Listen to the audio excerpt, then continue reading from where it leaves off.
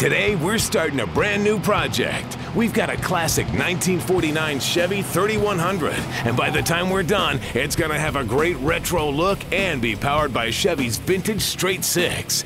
But we're starting off with a road test to see what the 60-year-old design has to offer. It's all today here on Trucks.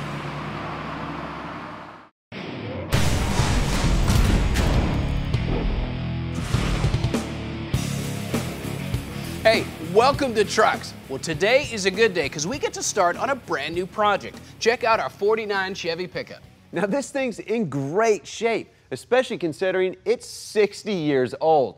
Now, this thing's still largely original, still has the factory straight six engine and 3 on the tree manual transmission. Now this thing's obviously been gone over at one time or another. It was freshened up with some paint. That wasn't easy 10 or 20 years ago.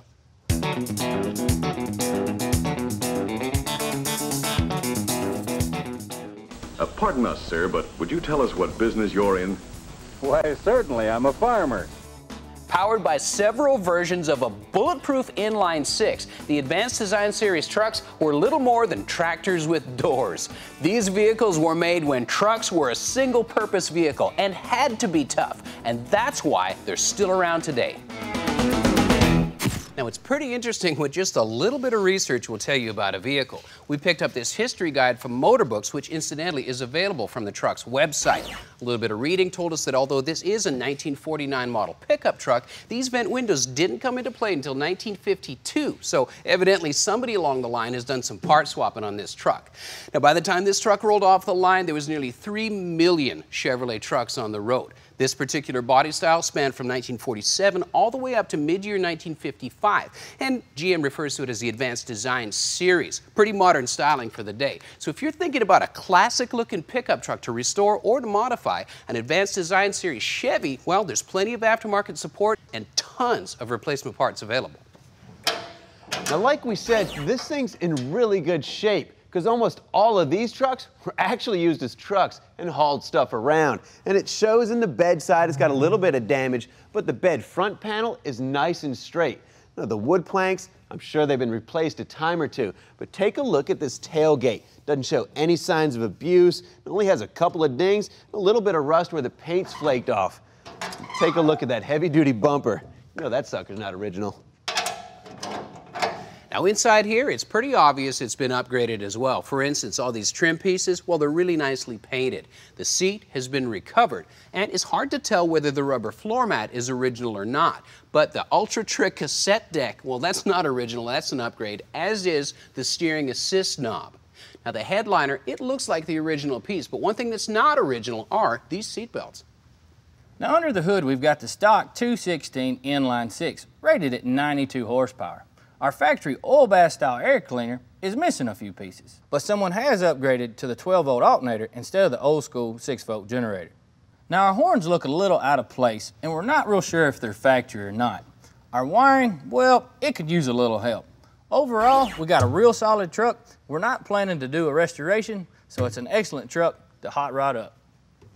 Now, it's big fun to check out a new project vehicle, and it's always interesting to wax poetic about the history of a classic truck. But we've got some cool plans for this thing, and we're going to change it around just a little bit. But like it is, it's practically a time capsule. So just like we do on a brand new truck, we want to give this thing a thorough driving test, except one small problem.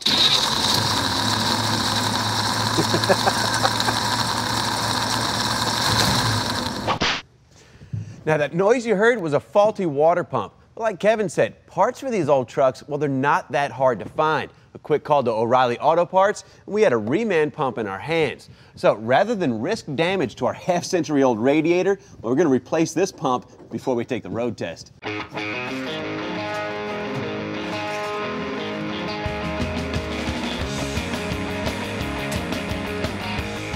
Now today must be our lucky day, because all the bolts came out pretty easily and didn't break off in the block, making this pretty straightforward R&R.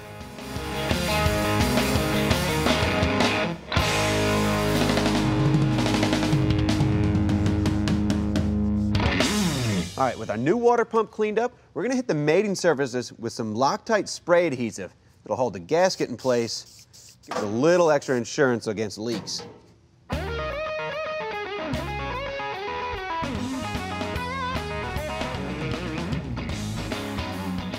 Now, the reason I didn't paint the water pump or even bother to throw on a new V-belt, well, this water pump is just a temporary fix to get us through the test drive, because part of our plans involves yanking this engine back out anyway.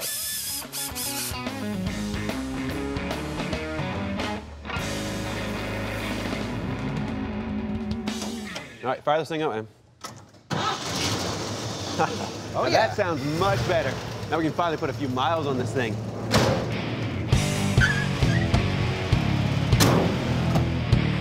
Up next, we'll get out on the road for a new truck test 60 years in the making. And later, we'll show you how to restore vintage stainless steel trim. Stay tuned.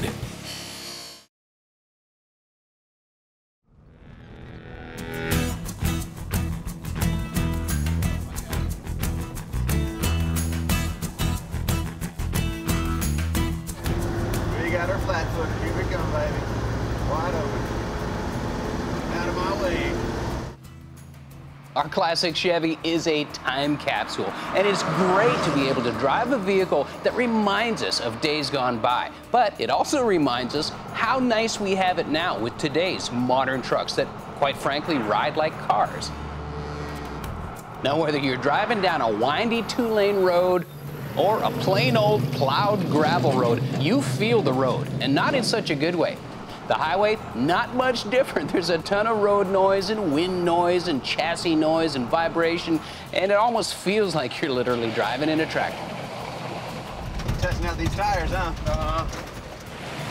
So, after hogging the wheel for most of the day, I decided to let Ryan give it a shot.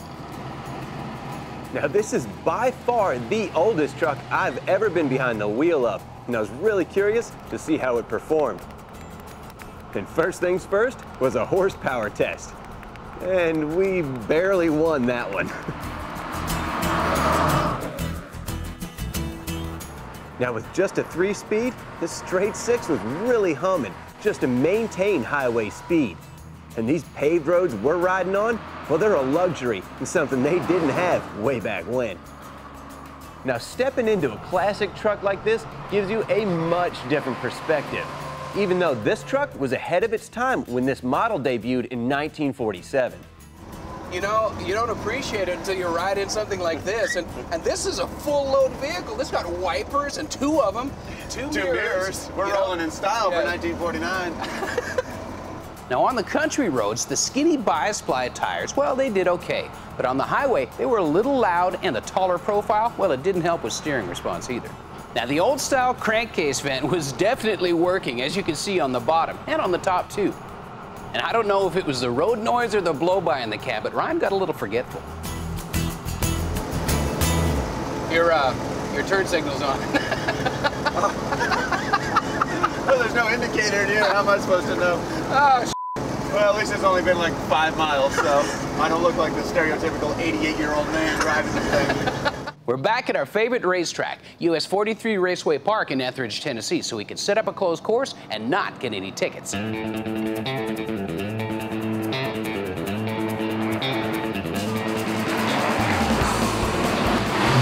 Now, just for kicks, we decided to do a straight line acceleration test, knowing this is not a performance vehicle. But it actually did pretty good.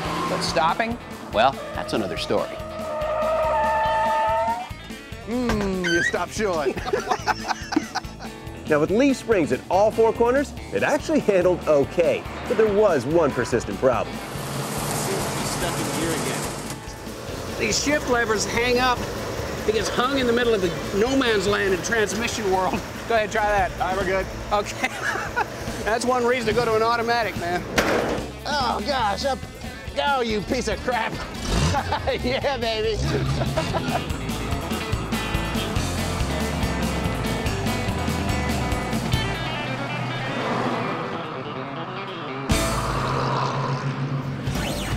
Up next, we'll show you our plans to restyle this classic. And later, a little elbow grease can save you a fortune on bright work. Stick around.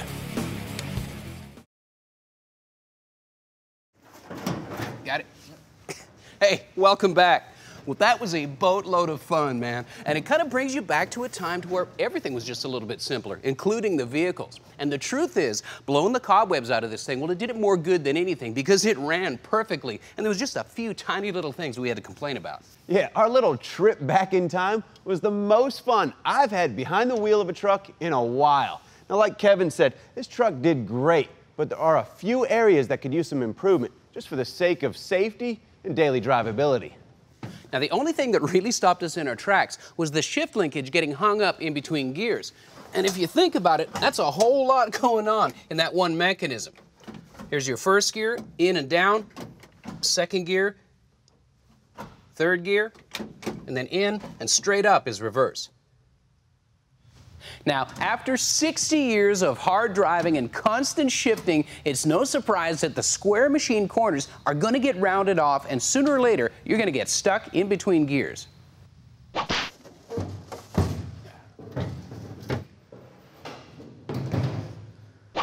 Now for us, the best way to repair the 60-year-old transmission and shifter is to simply replace it. We're going to use an automatic type, possibly even an overdrive, to help us out on the highway speeds.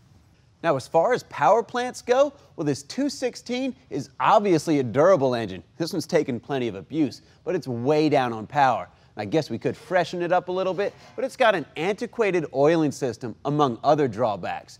Now, you've seen guys swap V8s into almost anything, but there's just something to be said about a hopped-up straight six that can keep up with those V8s.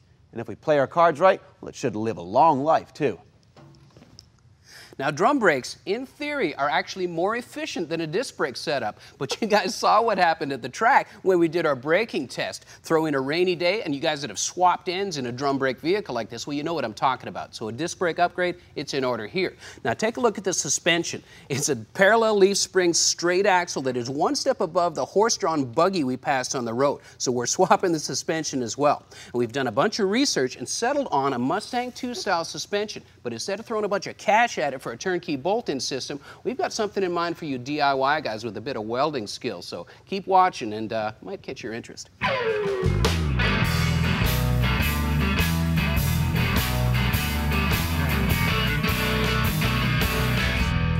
Like Tommy said, we're going to replace that transmission with a later model automatic and a traditional U-joint equipped drive shaft. So that means the torque tube and the axle that's attached to it is going to hit the scrap pile. But check this out. It's got a pivot point built into the rear suspension so the torque tube doesn't bind up as the suspension cycles.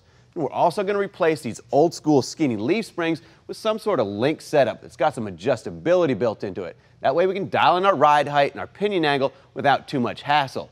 But before this stuff hits the recycle pile, well, check this out.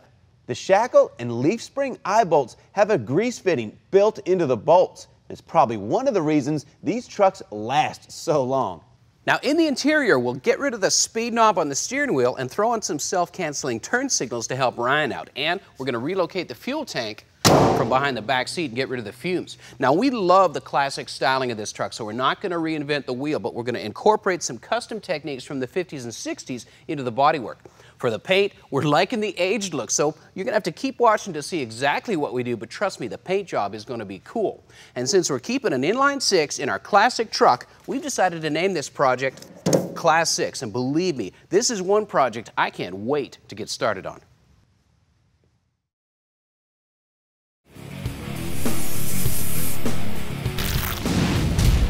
Build on a budget. Truck projects that save you time and money.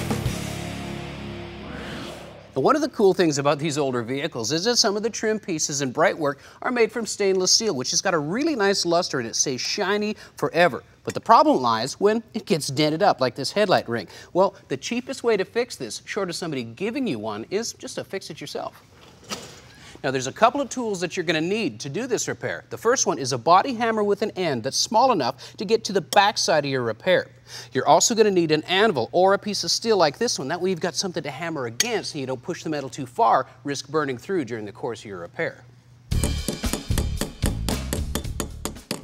Now, you've heard me say this before, but you want to ask the metal to move rather than telling it to move. That means soft hammer blows and letting the metal respond to it. Just like a lot of the fender trim and moldings from the 50s and 60s, this stainless steel headlight ring allows you to see the progress on the front while you're actually doing the repair from the backside. When it looks like you got your shape back, take a fine-tooth draw file and gently file over top of the peaks that you've created with the hammer from the backside. And here you can cleanly see the low spots that the file teeth have not touched. This tells you where to place your next hammer blow. A couple more well-placed hammer blows with a pick hammer and a quick test with the file shows us that we're right on track. Ready for the next step? Yep, right there.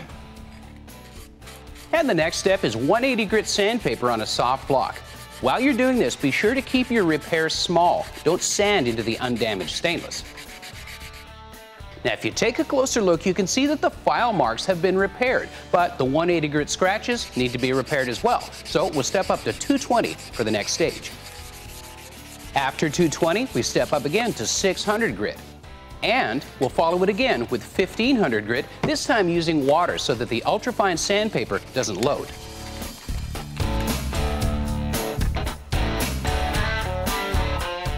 Now, even though it's pretty shiny after the 1500, we're going to polish it up in 2 steps, starting with a coarse pad. Using a stainless steel buffing compound to rough out the scratches, keep your workpiece between the 3 and 6 o'clock position with the buffing wheel rotating towards your body.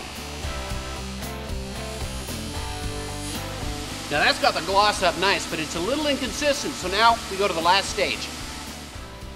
A white rouge compound on a much softer buffing wheel finishes the job up nicely.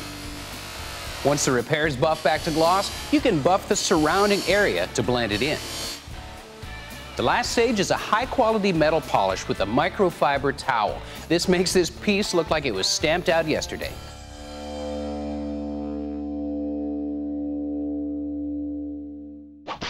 Now on the backside, you can kind of see the repair, but when you flip it over, all you see is camera guy Rob. That is. Today, it's Project Class 6, and we're folding up automotive origami. We're making our front cross member from flat stock and building up our front suspension from a budget kit. It's all today here on Trucks.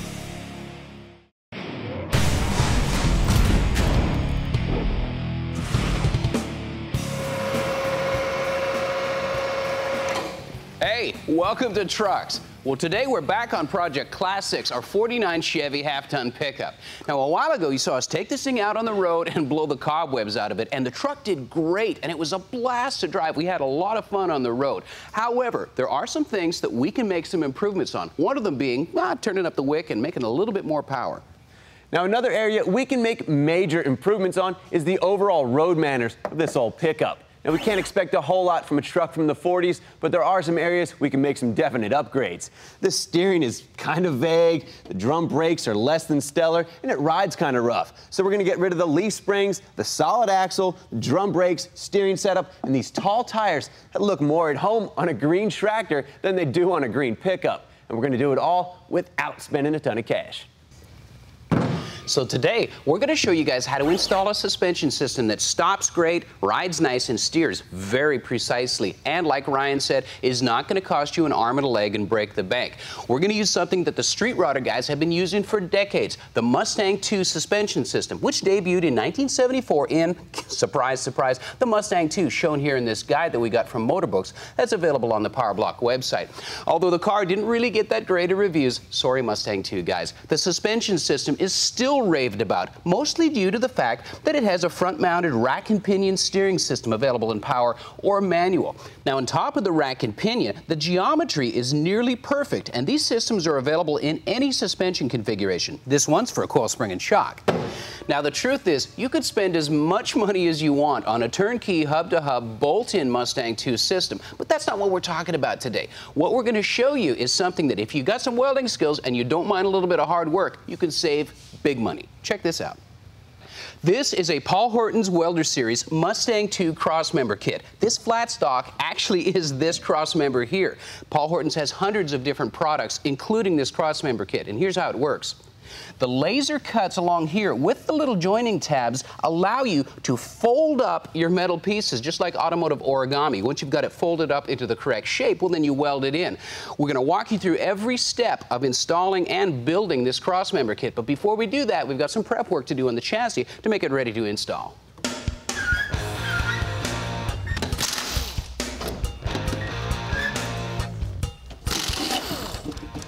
Although there's a certain nostalgic coolness with a straight axle setup, like you saw on our street test, it just didn't perform very well, so we're saying goodbye. But you got to admit, this system is nearly bulletproof and lasted 60+ years. One thing's for sure, that lubrication system did not fail. No joke. That's pretty cool. Now, we're completely stripping our front end down to the bare frame rails, but the exhaust system is also in the way. It's rusty and it's going to get replaced anyways, but when we put it back, look for more than one pipe. Like an open road Titanic, most of the frame components are riveted on, and they take a little finesse to remove.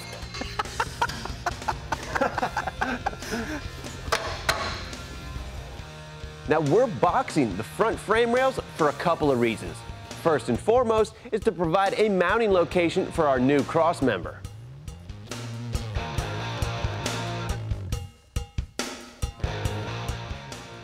And the metal we're using to box in the frame is 1/8" plate. It matches the thickness of the OE frame. It should work out pretty well.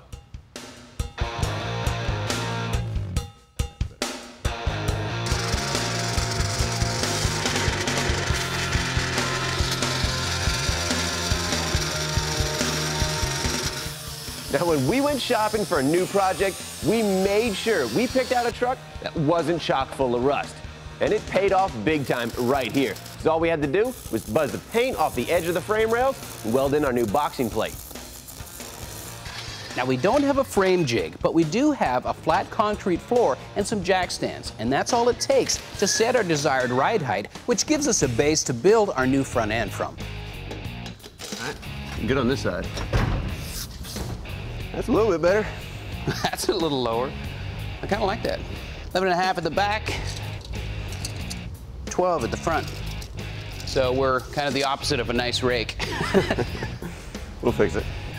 Now we're going to set the nose back on the truck, and using a generic wheel, we're going to set our axle center line. Since our jack stands weren't short enough, we're using a 4-inch riser to compensate for our ride height. Now here's a trick that Paul Horton showed us. With a rod in the lowest part of the wheel, it naturally centers itself. So you can use a plumb line, hang the line from the top, and mark your center line. Now, we can't stress enough how important it is to make sure everything is square and measured properly, because your entire suspension geometry is based off of your measurements. What do you have? 20 and 15/16. I got 20 and 7/8. That's real freaking close. That's a 16th inch. There, right there, I've got 20 and 15/16. Okay, well, let's mark that. Although we used a permanent marker, Ryan's using a permanent marker, so the mark doesn't get washed off.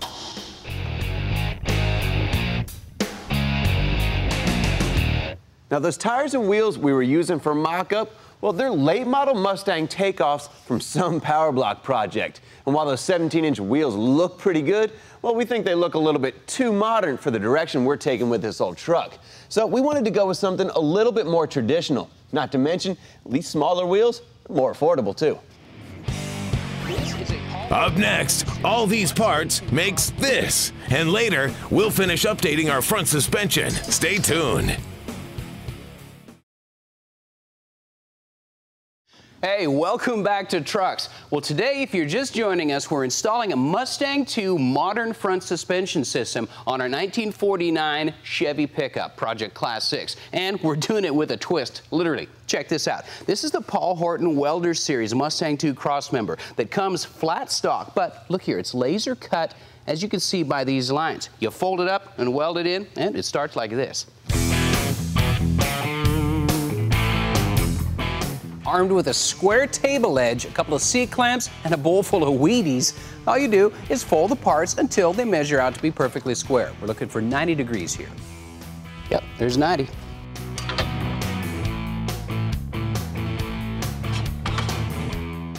The crossmember comes in two halves. Once you've got both pieces bent to 90 degrees, they clamshell together and locate with the tabs. Now, first things first, you want to put several solid tacks in different locations to keep things locked together and from shifting when you fully burn in the welds. Now, one of the great things about the Welder Series design is that it leaves you with a perfect gap to weld, where you're going to get great heat penetration, and when you grind it off for aesthetics, you're not going to sacrifice your weld's integrity. One look at the heat affected zone, and you know we're pouring the coal to it. This weld has to be strong, so we're jumping around to keep things cool.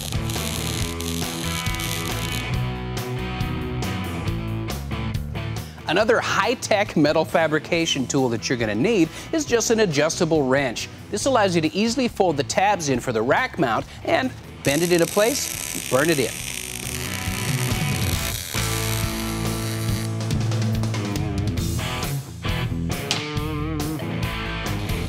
According to our initial measurements and markings, we needed to create some clearance for our upper A-arms. And to get that done, well, we just cut a couple of slits in the frame rail so we could depress the top rail. And to do that, we're using a big C-clamp that'll hold it in place until we get it welded solid.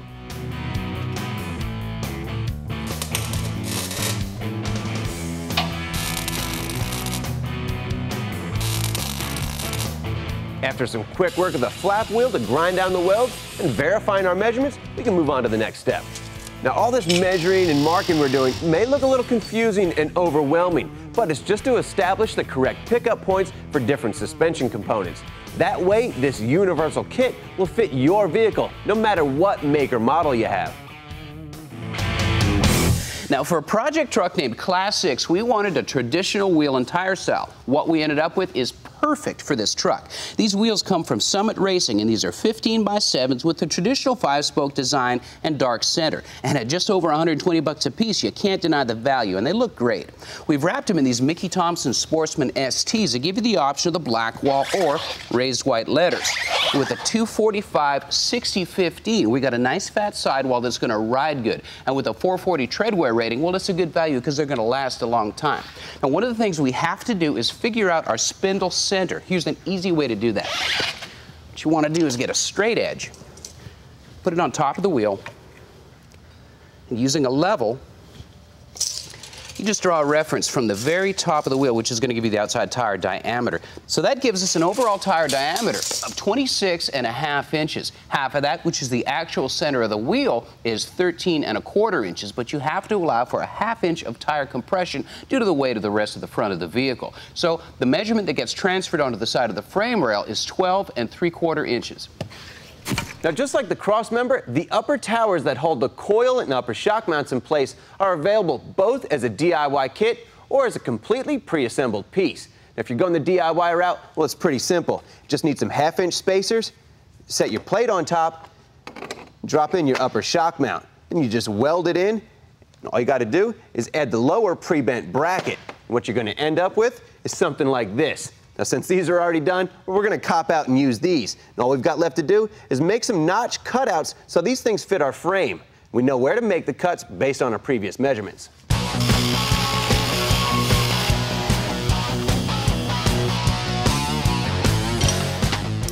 When installing the cross member, it's got to be level, front to back and side to side. All right, burn it in. And here is where all that measuring and marking and accuracy really pays off. Because you know everything's going to fit, you don't have to second guess yourself. It's coming together. Nice. Cool, there it is. Now we're making progress. After the break, we'll stand on our new suspension. Now, with the weight of the engine out of the vehicle, you need an opposing force. In our case, it's Ryan's giant shoe. Stick around. Hey, welcome back to the shop, where we're working on our '49 Chevy, Project Class 6. And we obviously had a chance to fully weld in our Paul Horton's Welder Series Mustang II cross member and upper towers. Even had a chance to hit them with some black paint. But we want this pickup sitting on the front tires and wheels by the end of the show. So we definitely need to add some more parts. Now, lots of new parts, yes, but what we're not going to do on this project is start throwing money hand over fist at it. We're on a budget, so we did some digging around. Found a company called JW Rod Garage. These guys have been kicking out high-quality street rod parts for almost a decade. Everything from frame rails to a full rolling chassis to several different versions of a Mustang II suspension system. So what we ended up with here is pieces of their budget-minded economy Mustang II kit. This system utilizes stock forged spindles, stamped steel upper and lower control arms, a stock configuration shock and coil spring setup, along with single piston calipers and 11-inch brake rotors. Now, JW Rod Garage offers several versions of a Mustang II system, including upper and lower tubular control arms, even an airbag setup. But with the economy setup, we still get the benefit of an independent front suspension with rack and pinion steering and way better brakes than stock, all for a budget-minded price.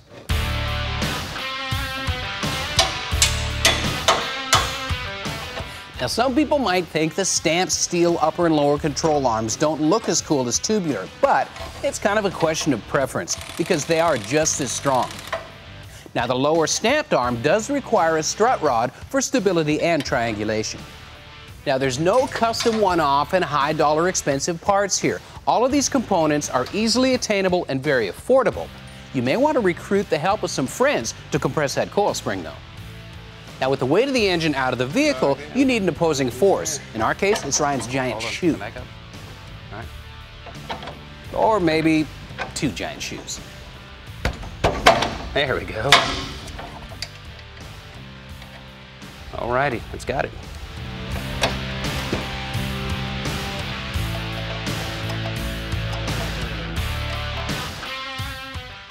I think it's on. Yeah, there we go. Now we'll do a preliminary set on our bearing preload by rotating the rotor and snugging it down till it stops turning. Then you back it off a notch and pin it. Now you just might get luckier than we did, and the strut rod may sit directly below the frame rail. But if it doesn't line up, well, it's nothing a little heat can't fix. That ought to be about right. And with the bushing and bracket assembled, it needs to be pulled tight up against the bottom of the frame rail and welded into position. But don't just rely on the 3/8 thick bracket. It needs to be gusseted too.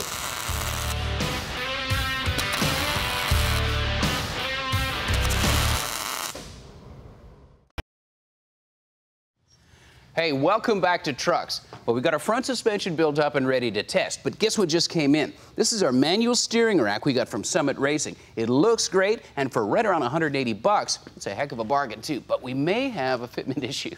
Yeah, because it's pretty apparent. We're gonna have a clearance problem with our factory Chevy gusset here. We left it in place to tie the 2 cross members together for strength. It's no big deal, we'll trim it to fit. We've got grinders and welders, no problem. But for now, we want to throw the new wheels and tires on this thing, get the sheet metal on, see how she looks.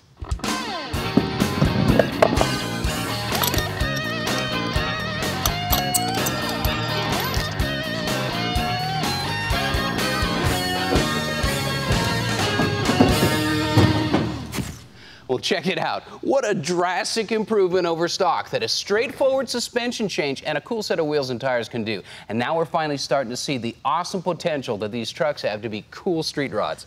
Yeah, this thing's already got a much improved stance. And once we get the weight of the engine and transmission over the front end of this thing and it squats a little bit, well, then we can determine if we need to go any lower. And the great thing about a Mustang II suspension setup, well, there's plenty of options. We can always go with a shorter set of coils or just some drop spindles. Today, we're dumping the antique torque tube from Project Class 6 so we can build in a triangulated 4-link rear suspension. Then, it's how to create a custom paint effect on a budget. It's all today here on Trucks.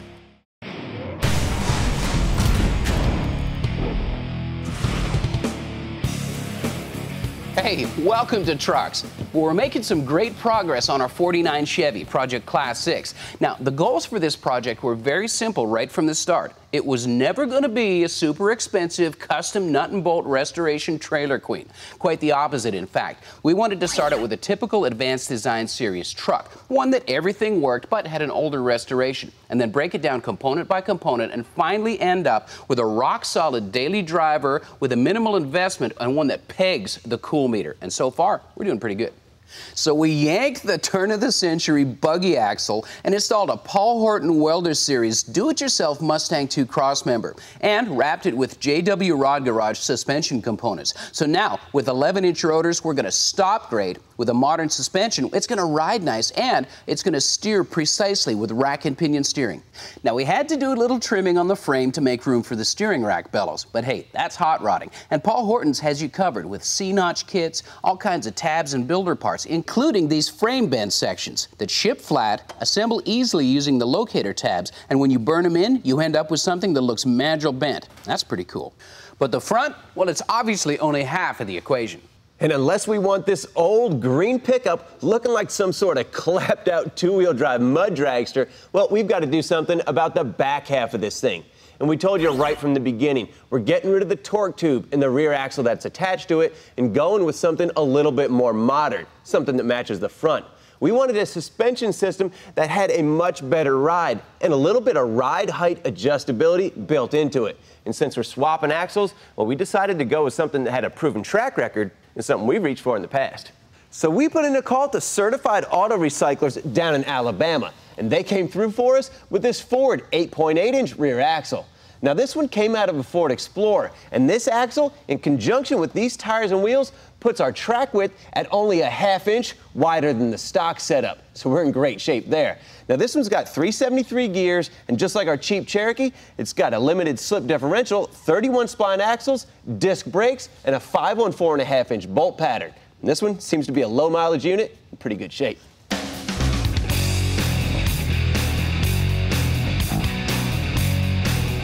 The Ford 8.8 can be found under Explorers, Crown Vics, Mustangs, Rangers, and full-size pickups. So needless to say, they're easy to find and parts are cheap. Now each model has a different track width, so like Ryan said, the Explorer axle fits our application perfectly. Now, we're not hacking stuff up, we're unbolting things and taking it apart because after all, these are antiques.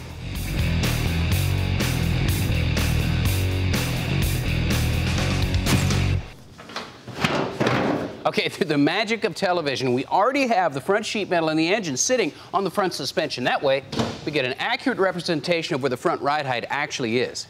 And knowing where that's going to sit, well, we can set our rear ride height exactly where we want it. And on this old truck, well, we're after either a level stance or even one with a slight rake to it.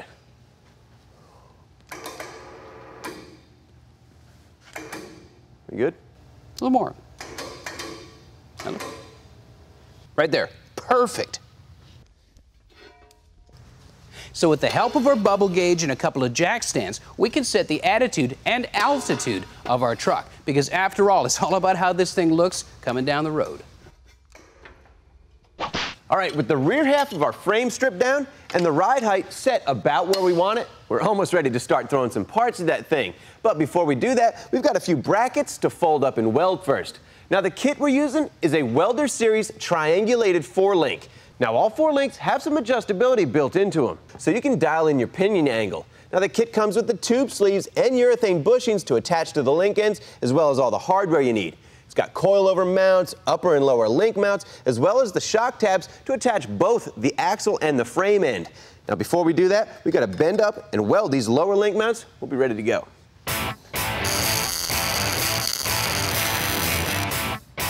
Now once you have the solid block that acts as your coilover attachment point welded in, you can go ahead and fold up both sides to approximately 90 degrees.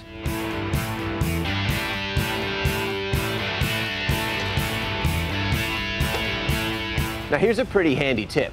Using a thin piece of cardboard stock as a shim and the link mount bushing center as a spacer, you can weld together the lower link mount and not risk it being too tight together and having to pry it apart to install the link. And with the bracket tacked together, go ahead and install the lower link mount bolt, and that'll prevent the sides of the mount from spreading apart during the final welding process.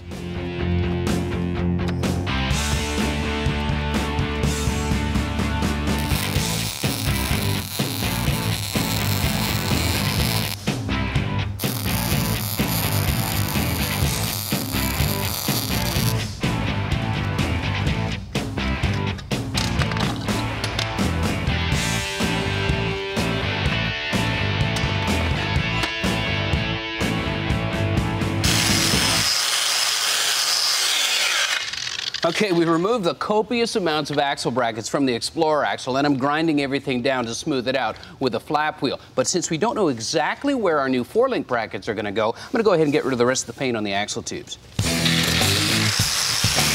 Now, with the tubes cleaned up, we're using the original axle location to use as a reference to position our new axle. Now's the time to check and recheck to make sure the axle is located perfectly.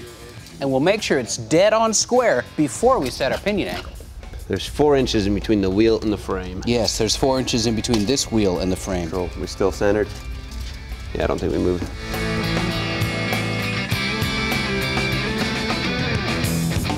Yeah, right about there.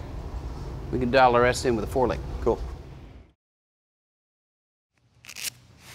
Hey, welcome back to the shop, where we're in the middle of swapping axles and suspension on our '49 Chevy pickup, Project Class 6. Now, we've got our Ford 8.8-inch rear axle centered in the frame and square. We've got our pinion angle set about where it needs to be, and the frame is sitting at ride height. Ready to start adding some brackets to this thing. Starting with a measurement of 2 inches inboard the frame, mark the back side of the axle tube using a plumb bob. But before you tack weld it on, make sure the link and coilover mount is perpendicular to the ground.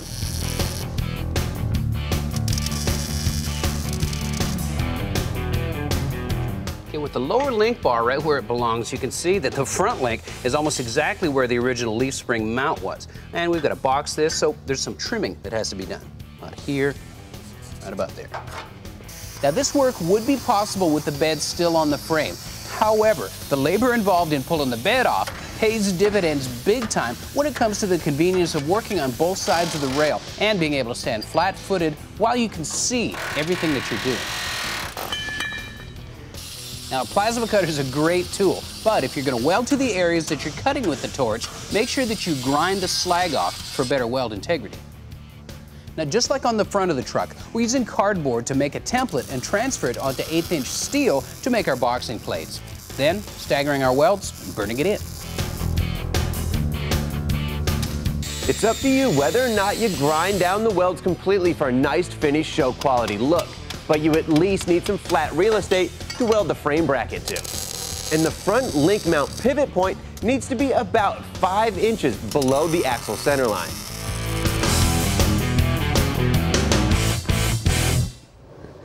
All right, now you may have noticed we haven't discussed the need for a rear track bar. That's because the 4-link system we're using utilizes triangulated upper links. With both upper links mounted at opposing angles, that's going to eliminate any side-to-side or lateral movement of the rear axle, letting us run without a rear track bar.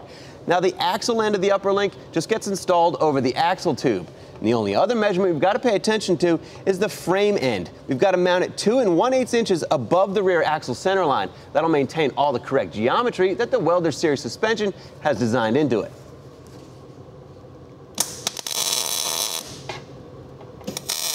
Now, before we send this antique suspension system off to its final resting place, we wanted to show you guys some of the cool engineering that was incorporated into this system. Now, this is referred to as a torque tube, where the drive shaft runs internally of this external protective tube.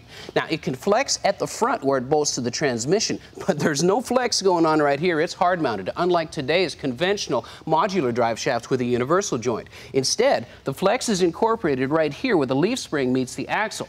There's an actual pivot point that allows for suspension articulation and eliminates binding. The other cool thing is this right here.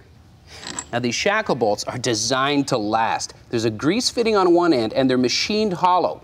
Here, there's a grease galley and a channel. It's designed to self-lubricate every time the suspension cycles. Now, we're showing a little bit of wear, but I would be willing to bet that these guys are ready for another 60 years of use. It's not on this truck. Now, these components were designed to last out of necessity because you got to remember, unlike today, there just wasn't a service center on every second street corner. The trucks had to be tough and they had to last. So it's kind of a shame to see it go, almost. All right, now our triangulated 4-link is mocked up and tacked into place. And remember, guys, each one of these link bars is adjustable, so you can really dial in your pinion angle and make sure the rear axle is square in the chassis.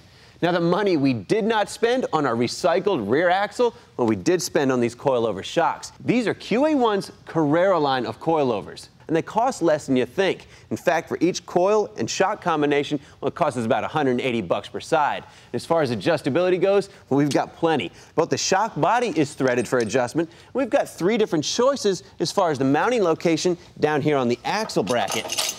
All we've got left to do is come up with some sort of cross member that goes from frame rail to provide a mounting location for the top of our coilovers. Once we do that, burn in all these welds, rear suspension will be done.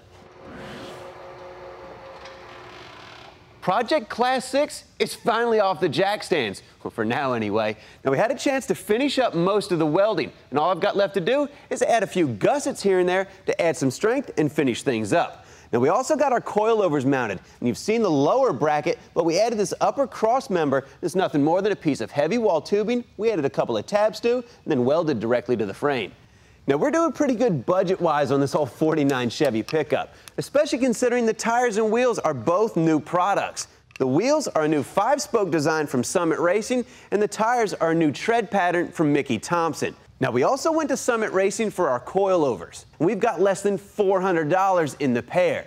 The upper triangulated 4-link system was just over $300.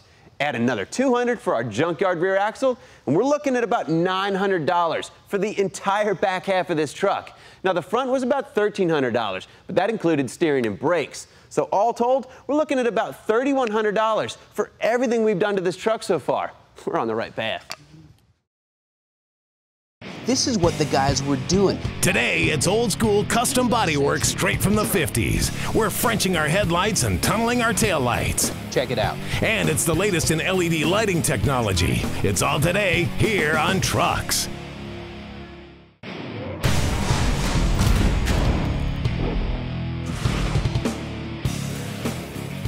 Hey, welcome to Trucks. Today, we're back on Class 6, our 1949 Chevy project. Now, the last time we had this thing in the shop, we did some major suspension work. We installed a Welder Series Mustang 2 front end kit, along with one of their universal triangulated 4-link rear suspension systems. And that'll locate our swapped in Ford Explorer rear axle. And we got the whole truck rolling, some new tires and wheels. And now that we've got the stance just how we want to make some styling changes. Nothing too drastic, just some tasteful customizing. Now, when you're going for a retro look, it doesn't necessarily mean that you have to reach for 50 or 60-year-old components to get that look. Just like our suspension, we're going to be reaching for modern components to do our custom body mods. During the research for this project and trying to figure out what to do to be period correct, I came across something pretty cool. Check this out. This is a 1956 annual custom car book by the editors of CarCraft, Motor Trend, and Hot Rod. Now, this is one of my dad's old custom car books from when he was a teenager, so obviously it's pretty special to me. But what's more important is what's inside it. There's all kinds of custom body mods and techniques from the 50s. This is 1956. This is what the guys were doing back in the day. They've even got a section for trucks, and this is way cool stuff.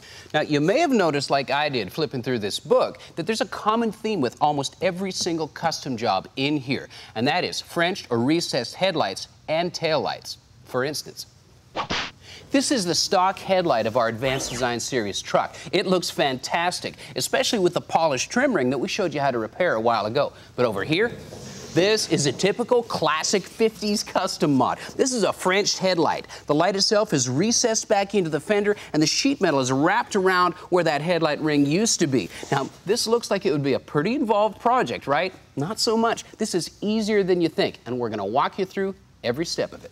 Now, another cool custom mod from the 50s is tunneling the taillights into the fender. Gives the truck a cleaner, more custom look, and it's going to get rid of our bug-eyed trailer lights that came on the back of our truck when we bought it. Now, you could make an argument for reduced visibility when performing this modification. And you combine that with the fact that we're going from a larger lamp to a smaller lamp, and well, we just don't want to sacrifice safety. So we're going with a brighter, much more visible LED light. Plus, these things look like they're straight out of the 50s. We'll show you more later. Reliable Power Products Group, better known as RPPG Incorporated, started out about 20 years ago with two guys, a great idea, and about 600 bucks between them. Now, they've got almost 30,000 square feet, 20 employees, and they're kicking out some cool custom bodywork projects, like these custom beams French headlight kits. They come with a universal headlight bucket kit that fits several applications and includes all the hardware you need, adjusters, grommets, a headlight retainer and seat that accepts a standard 6-inch high-low beam bulb, and a stainless steel trim ring that sits in from the top. Now, one of the cool things about this kit is that the headlight goes in from the front, whereas with your typical 50s custom, the bulb is located from the back. We also had them send us their FadCad taillight kit, which is designed to accept the stock 59 Cadillac taillights. Again, a traditional custom trick. On top of that, they sent us one of their Frenched antenna kits along with the power antenna itself that's designed to work with most radio systems. Now, you can take your time and hand fabricate all of this stuff, but the point is with the kits, you save so much time and they fit great. Not to mention that you're not working with a bunch of hazardous lead like they had to do back in the day. Actually, there's very little teardown to do to get ready for a Frenched headlight kit. Once you've got your antique parts safely out of the way, what we're going to do is prep around the headlight so we can later use our plasma torch and trim the ring.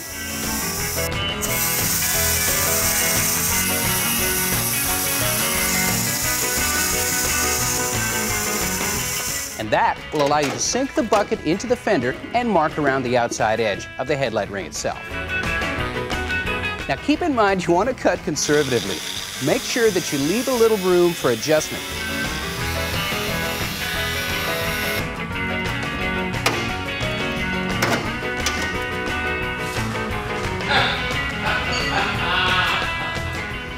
Low beam, high beam. Low beam, high beam. After testing out the new headlight, we're removing the paint about an inch or so back from the opening using a 50 grit grinder.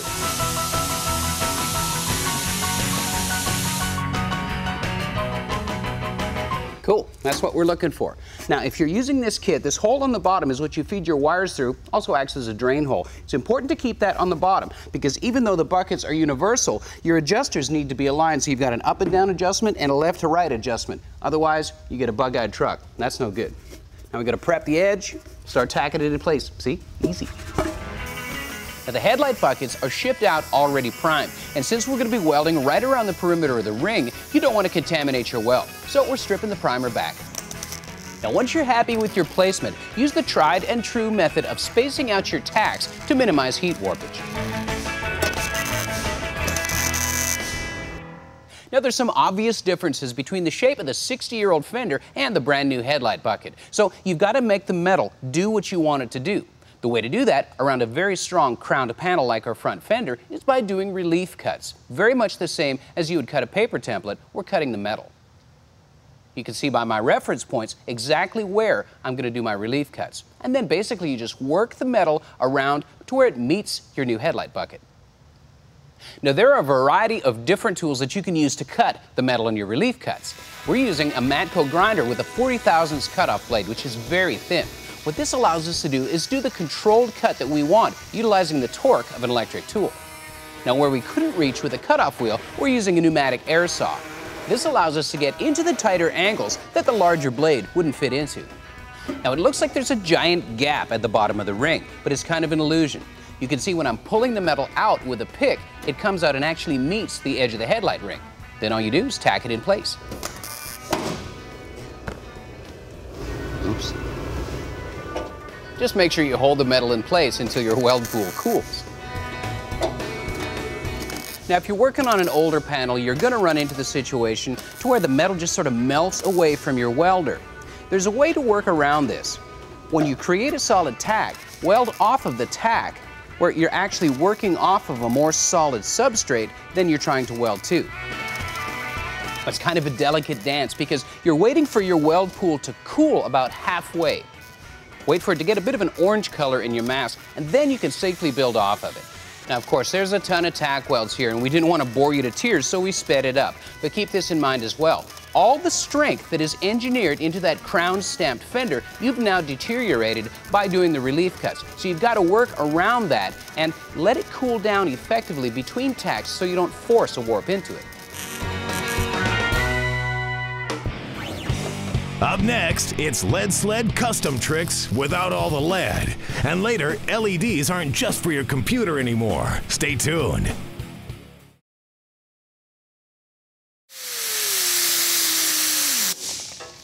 Hey, welcome back to Trucks. Well, I've got all the welds ground flush using the same technique as welding, moving around so we minimize any distortion that might occur with excessive heat. Now, we knew going in that there's going to be a bunch of filler around this light. We're going to use our filler and work off of the ring to make sure that we have a nice smooth contour from our headlight bucket into the rest of the fender.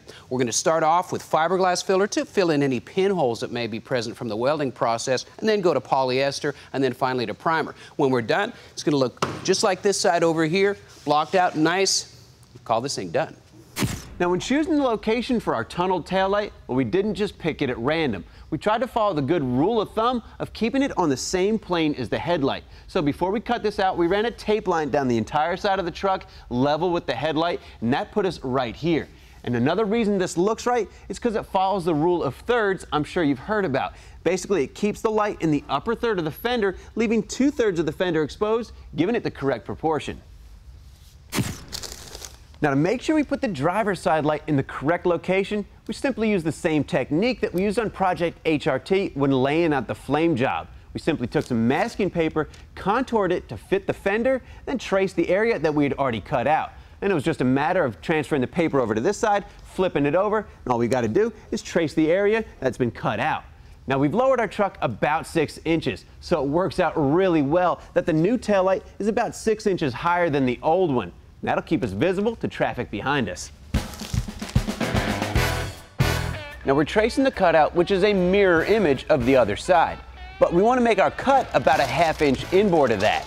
Then we'll just trim a little bit at a time and we'll work our way outward. Because just like on the front, well, it's a lot easier to keep removing material a little bit at a time than it is to add it back in once you've made a mistake.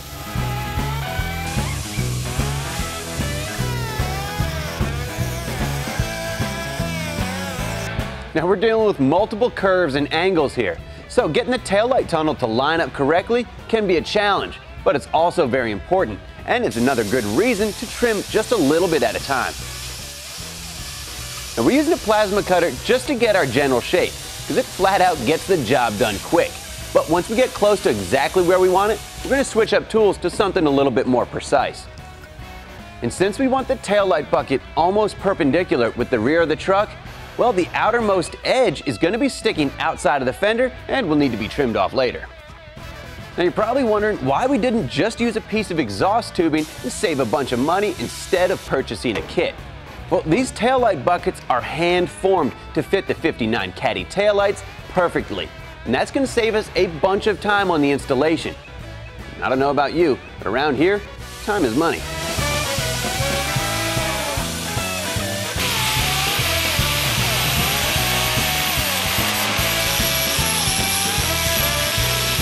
Now, like we said, we're using a multitude of tools to get this job done, getting more and more precise as we get closer to our final shape.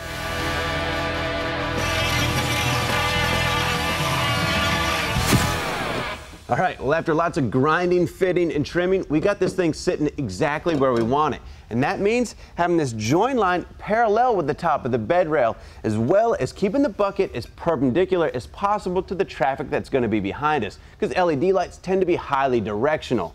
Now, all we got left to do is grind some of this paint away, get this thing welded in. Now, it's pretty apparent somebody's been here before doing some body work. Once we ground down through all the previous repairs, we finally found some decent metal to work with. After fitting our taillight bucket where we want it, we tacked it in place, spacing our tacks about 1/4 inch apart. And that'll keep it from moving while we grind it flush with the rest of the fender. It'll also give those tack welds and the surrounding metal a chance to cool off. And using a fresh 40 grit flap wheel gets the job done quickly, without overheating the metal.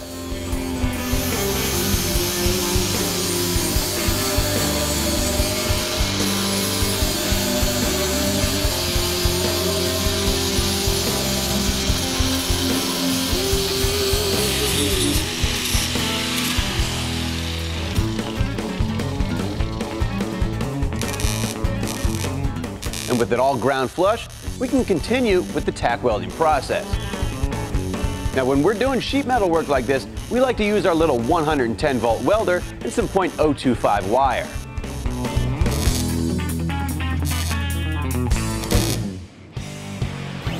After the break, it's LED headlights that are plug and play. Stick around.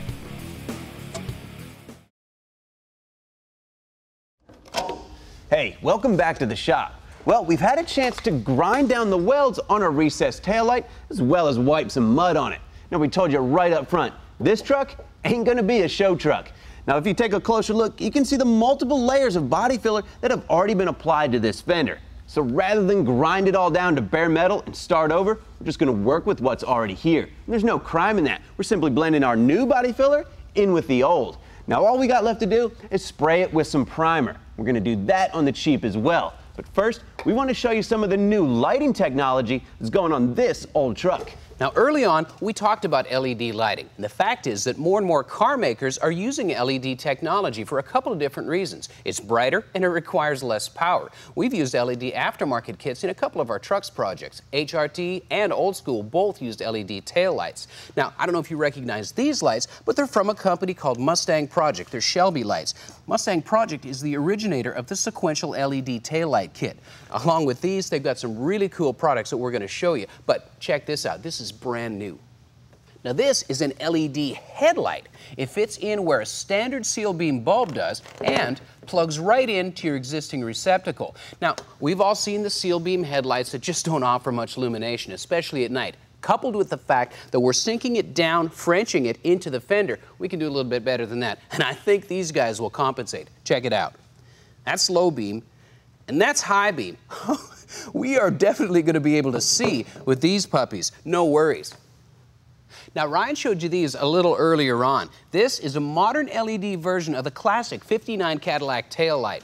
Now, this was a pretty cool trick back in the day to sink these into your fenders, but no longer do you have to go hunting around the swap meets or the classifieds to find them. Just give Mustang Project a call.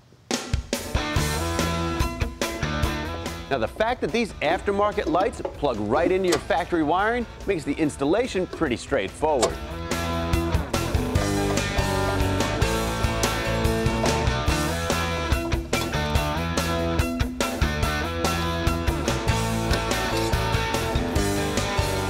The LED taillights require a chassis ground, which is easily done by running a screw in through the back of the bucket into the light itself.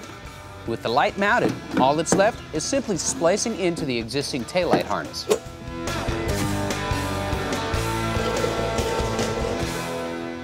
Watch this.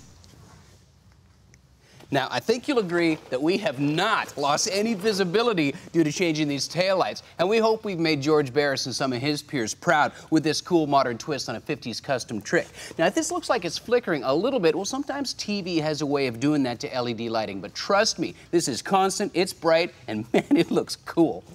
Yeah, these Frenched-in headlights and tunnel taillights give our '49 Chevy a classic custom look with a modern twist. Like we showed you, it's not that hard to do. So if you've got some free time and access to a welder, well, you can get creative with your project.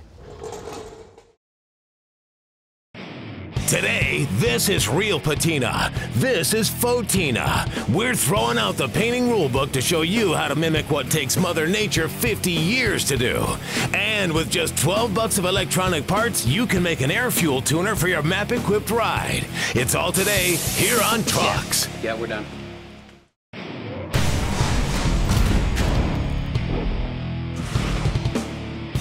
Hey, welcome to Trucks. Well, there's two words that strike fear into the heart of the average DIY hot rod builder. And those two words are custom paint.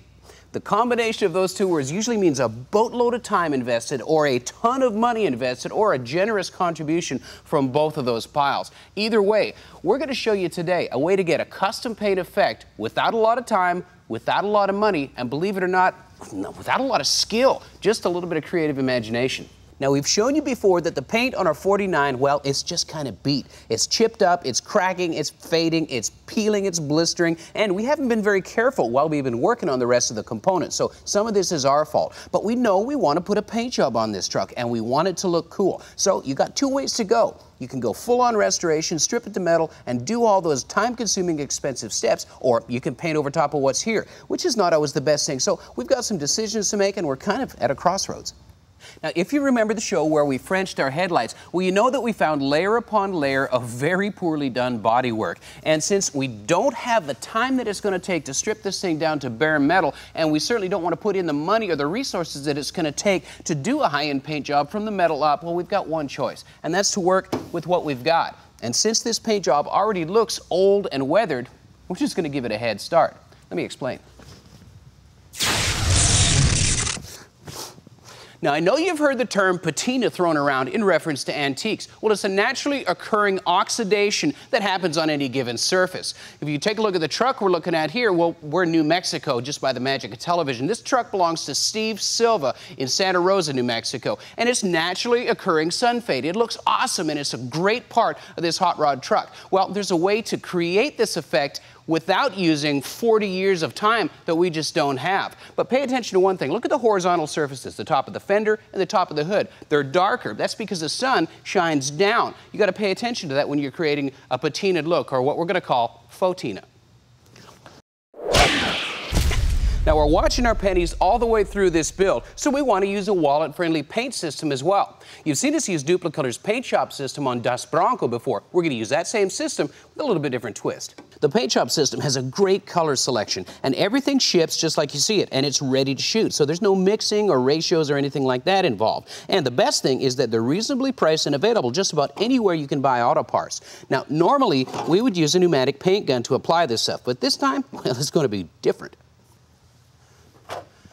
We are going old school. No, I'm not kidding. And I know if you've ever seen an old truck or car painted with a roller and brushes, well, it builds some serious texture. And believe it or not, that's what we're after. Way different than a conventional paint job where you want it smooth. Now, before we explain this in detail, and we will, just like any other paint job, we've got some prep work to do. Now, I'm going to say right off the bat that this is not a typical paint job, especially since we're masking it before it's even sanded. Now, we're using 180 grit sandpaper to prep for a top coat, which is very unusual in that it's very coarse and way too coarse for a conventional paint job. But for us, we don't want that paint to roll off of the fender since it's going to be on so thick, applied with a brush and then a roller. Now, those of you who paint have probably noticed that I didn't wipe the panel down. I didn't even blow the dust off. That's because we're trying to build texture any way we can get it. And that's why I'm using a random brush pattern. This is why my wife never lets me paint the house.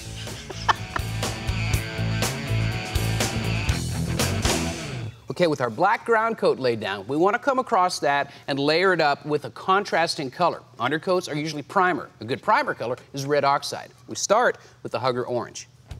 Now, one thing you want to make sure of is that you have a repeatable formula. For our red primer color, we're using 4 parts Hugger Orange and 1 part black. This is just wrong. One thing the brush did with the black is give us an irregular pattern. With the roller, it's regular, but it's crazy texture, which is going to serve us well down the road in the next couple of steps. And we're being random. We're leaving runs in and all kinds of trash. Now, we like the way Steve Silva's truck looked with a bit of a seafoam hue to it. So we're going to mix up a turquoise, starting with silver. For the turquoise color, we're going to use 5 parts silver, 1 part blue, and 1 part yellow, which is going to give us an aqua color that looks pretty good mixed up, but not so much on the fender. Now, instead of rolling it or brushing it on, we're going to use an El Cheapo aerosol sprayer that you can pick up at just about any hardware store. One of the best things about the paint we're using is that it's thin enough to spray through an aerosol can. Now, if you're watching my technique, throw the rule book out. Pay no attention to overlap. What we're doing is just giving a mist coat in a random pattern over top of the other. And yes, we're using white header paint, but there's a method to the madness. Kind of like a reverse guide coat, the white will stick in the low areas that don't quite get sanded off and give a real patinaed aged effect. Just wait, you'll see it.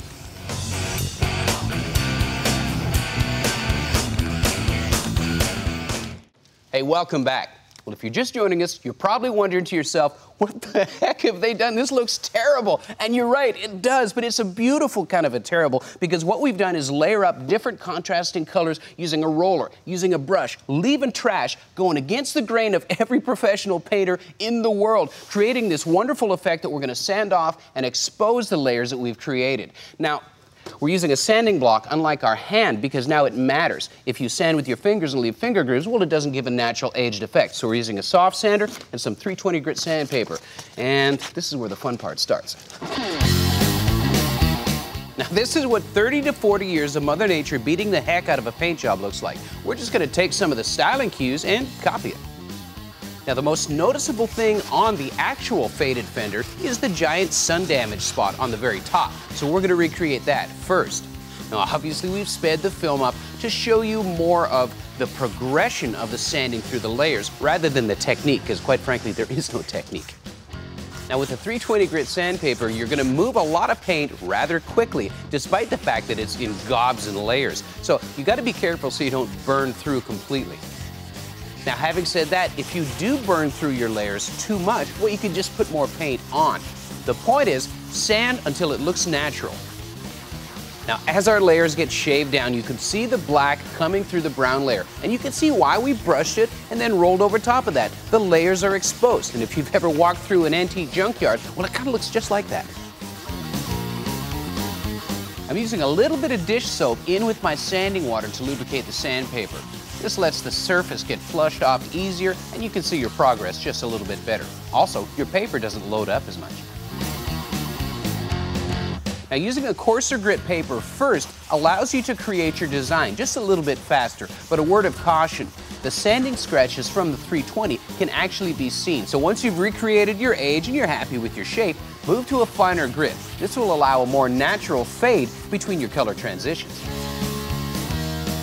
Now, I've been a professional painter for a long time. I'm not going to tell you how many years, but the point is, I like it. I love the work, I love the sense of accomplishment, and I love the sense of immediate gratification in a nice shiny paint job. But this, well, this is a whole different school of thought. Creating patina gives you complete artistic freedom, and it gives you a chance to inject your own personality and sense of style into a paint job. Heck, you could even pay tribute to an actual antique truck, kind of like we're doing.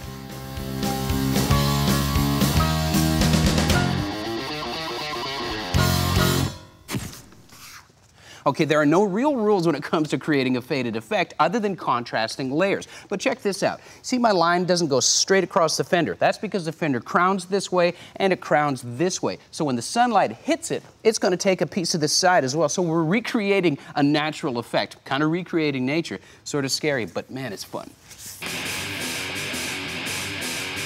Now, with the fender dried off and giving it a closer look, we noticed that we sanded down through to the original green color of the fender. Now, that's okay because it actually looked natural, but I wanted a complete separation from the original color of the truck. So we dusted on some black Duplicolor semi-gloss paint and forced it dry with a heat gun to give us a chance to go round two and totally cover up the green. The white, well, it just gives us kind of another dimension and a little bit more texture. Just another way to create more age.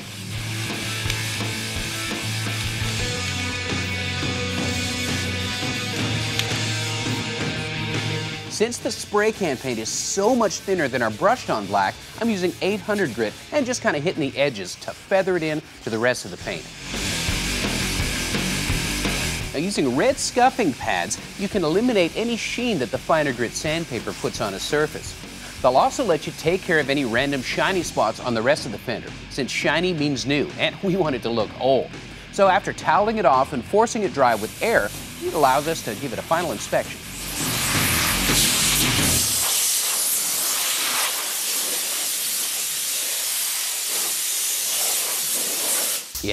Yeah, we're done. Now let's take a look at what we started with. Here's our old paint. It's kind of faded. The color's not that great. And we got primer spots and chips and all that kind of stuff all over it.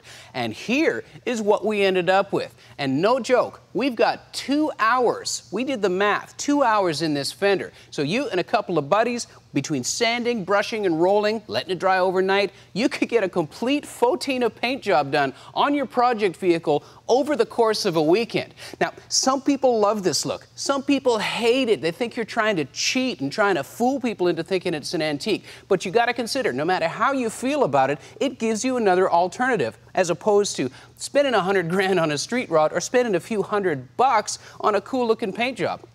I want to think about it. Today, we're converting our Patina 49 Chevy from the standard 3-window to a deluxe 5-window cab, and letting a pro show us how to install the tricky and not-so-cheap curved corner glass without cracking it. It's all today here on Trucks. That's why you hire the pro.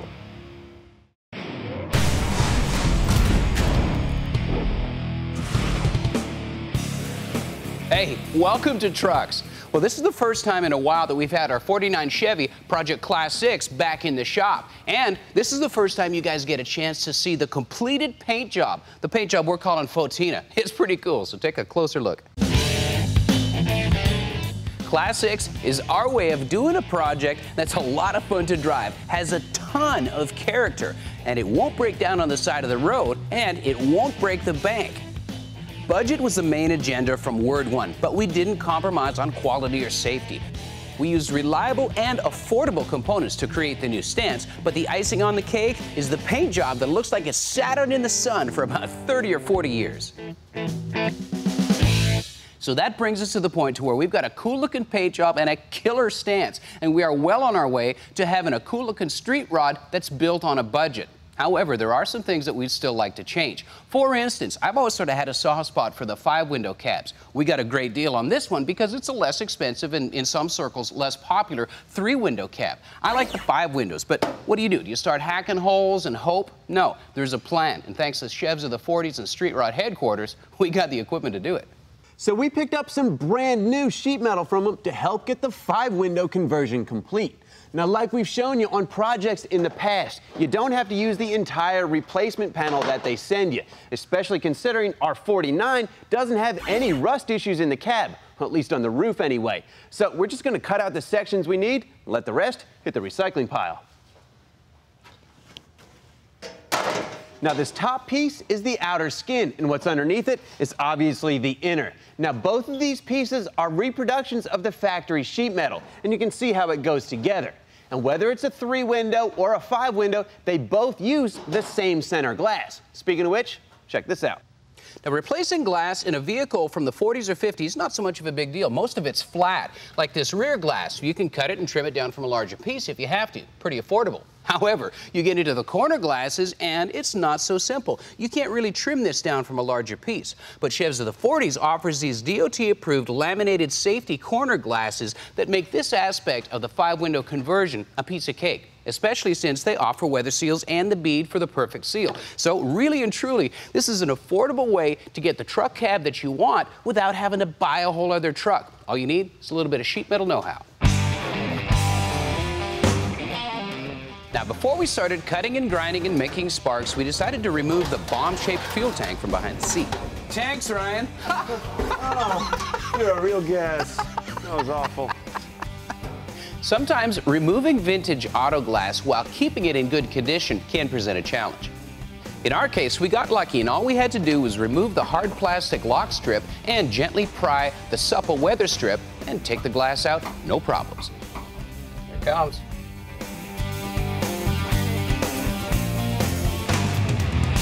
That's a beautiful thing.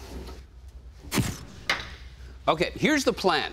What we're going to do is do the outside of the panel first. And step one is eliminating or removing this strip rail so we have this edge to go by. That way we can get both sides exactly the same by measuring off of an existing corner.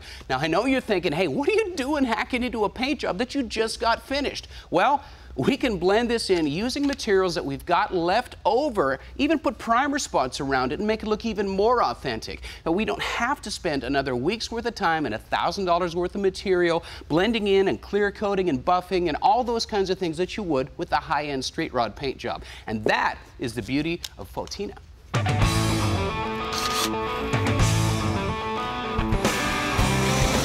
Now, drilling out the spot welds on the drip rail is step one. You can find spot weld cutters in the Matco catalog or just about any auto body supply store. A panel separator knife minimizes the distortion of the panels you're trying to separate.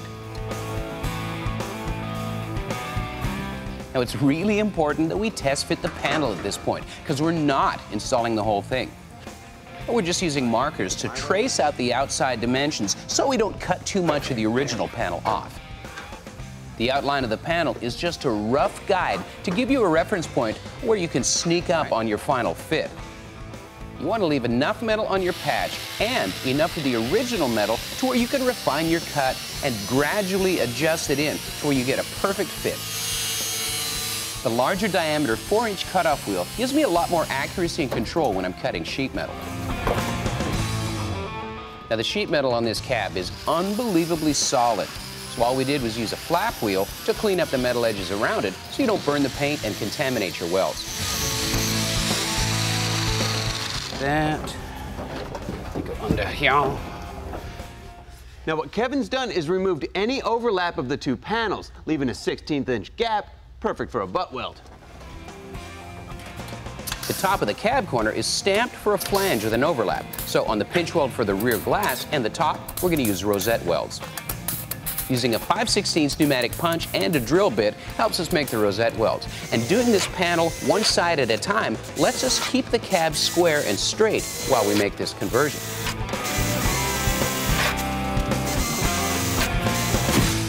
Cool, we'll prep the insides and make it ready for the welding. It's gonna look pretty cool. Hard to see through though. Yeah. No need to tint the window. Man, that metal's in good shape though. Up next, with the outside done, we'll show you how to cut the inside of the cab. And later, Dante helps us with the glass to make our cab a 5-window fishbowl. Stay tuned.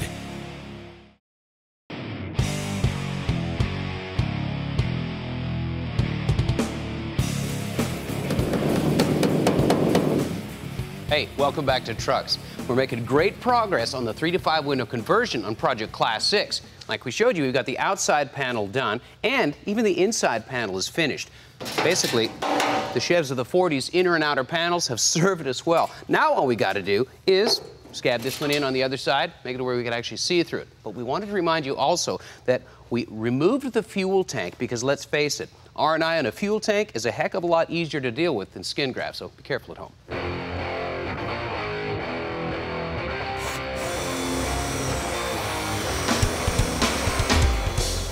Now, to keep the spot weld cutter from walking around like they have a habit of doing, we went ahead and drilled 1/8-inch pilot holes to make sure that doesn't happen.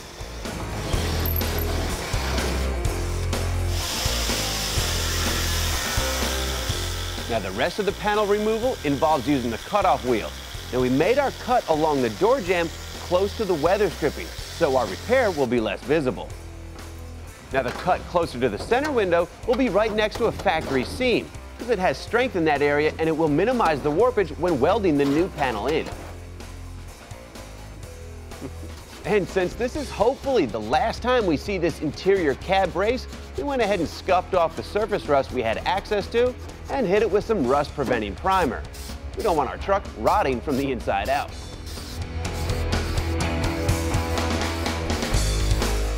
Now, just to be absolutely sure we don't have any corrosion or rust issues between the replacement panel and the factory sheet metal, we applied some seam sealer over top all of the welds and around all of the edges, just for some extra insurance.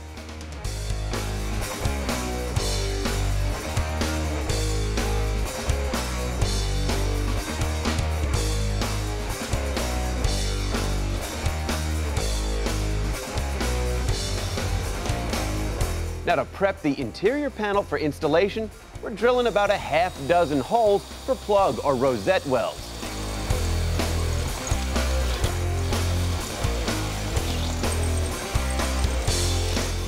And to make sure we don't have any contamination in those welds, we're grinding away the E-coat that surrounds the holes that we drilled. Now, in the areas that we have access, we're using our punch tool again, just because it limits the amount of possible distortion from drilling holes. But if you don't have a punch tool, well, the drill bit will get the job done.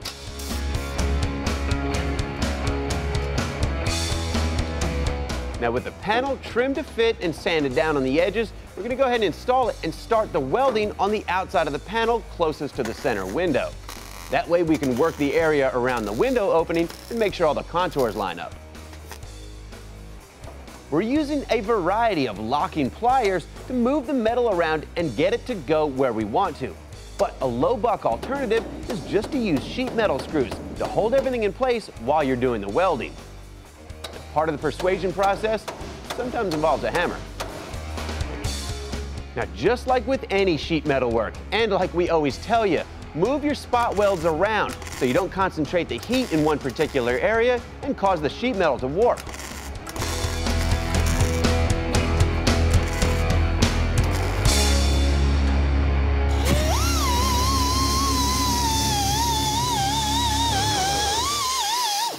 All right, with our 5th window fully welded in, we get to grind down the 1,000 or so tack welds holding this thing together. Then we'll come back, do a little bit of finish work, make sure all the seams are nice and smooth. We should be ready to move on to the next step.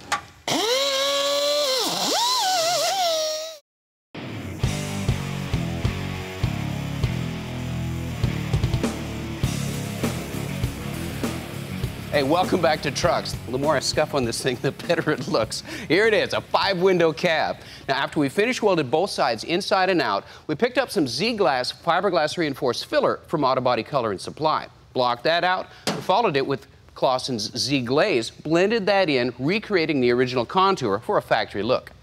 Now, we followed the theme we started with the rest of the truck when we faux-tinted the entire vehicle using Duplicolor's paint shop system, and we reached for some Duplicolor filler primer to cover up the bodywork. Now, we could go through the same recipe that we showed you, rolling, brushing, misting, and then sanding, and blend this in to where it looks like it was all painted at the same time. But I gotta tell you, I'm really digging the primer spots. In fact, I think it looks a little more authentic. So now, all we had left to do, put the glass in. All right, with the metal work, body work, and paint work completed, the only thing we've got left to do to finish up our 5-window conversion is install the glass. Now, we've shown you installing glass using this type of gasket seal before in the past. Heck, we've even shown you how to cut flat laminated safety glass. But a lot of people aren't comfortable doing that kind of work, and it's right behind rebuilding an automatic transmission or doing electrical wiring on a lot of people's list of things they'd love to avoid. So sometimes it's worth it just to pay a pro to come in and do the job for you. That way you make sure it's done right, and you don't risk breaking your curved and not so cheap glass. So we enlisted the help of Dante the Glass Guy, who has seen it all when it comes to auto glass. Now, he's using a very soft and supple rubber weather seal, which is key with a corner glass like this, where you're going to apply a lot of pressure to get the glass in. The rubber has to be movable where it can flex when your glass can't. Otherwise, you run the risk of putting too much pressure and breaking the glass.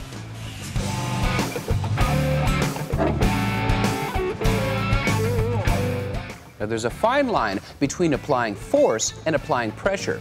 Dante is applying pressure with the palm of his hand so it's evenly spread out for the glass to get the new window properly seated in the channel. Using a glass cleaner as a lubricant allows Dante to work with the 2 different materials without binding or pinching, and it evaporates quickly enough where it won't leave a residue behind. The last step, and probably the most difficult and sensitive, is installing the hard plastic lock strip. You have to do this because the lock strip is what holds tension on the weather seal and keeps the glass in. Now, even with the right tools, like the lock strip tool, experience is what's keeping Dante from breaking this glass. That's why you hire the pro. Today, we're going to the newly rebuilt Advanced Plating. The Nashville flood nearly wiped them out, but now they're back, better than ever. And we're taking the grill to our Project Class 6 to get a unique and budget-friendly copper-plated finish. It's all today here on Trucks.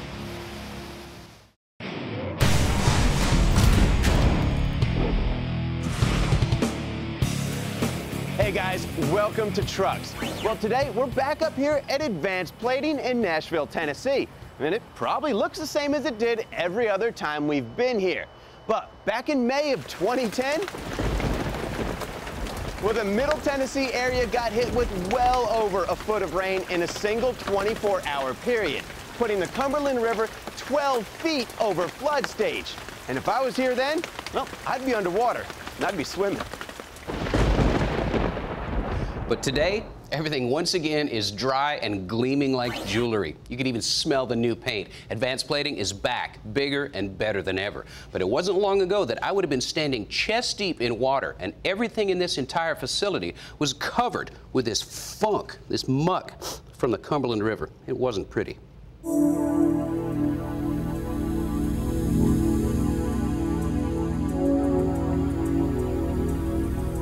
These rising waters are the result of a flood that was supposed to happen only once every 500 years. Damage estimates to the Nashville area have exceeded $2 billion in property damage. The whole Nashville area community was stricken by a tragedy of huge proportions.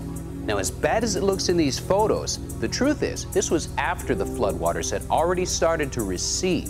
But the actions that owner Steve Tracy took the day of the flood are nothing short of inspirational. Well, to get here, I swam across the parking lot, and then to get out, I was rescued by boat. There was never a doubt in my mind what I was going to do from the minute I got on the boat, and that was just basically do a restoration of a different type here.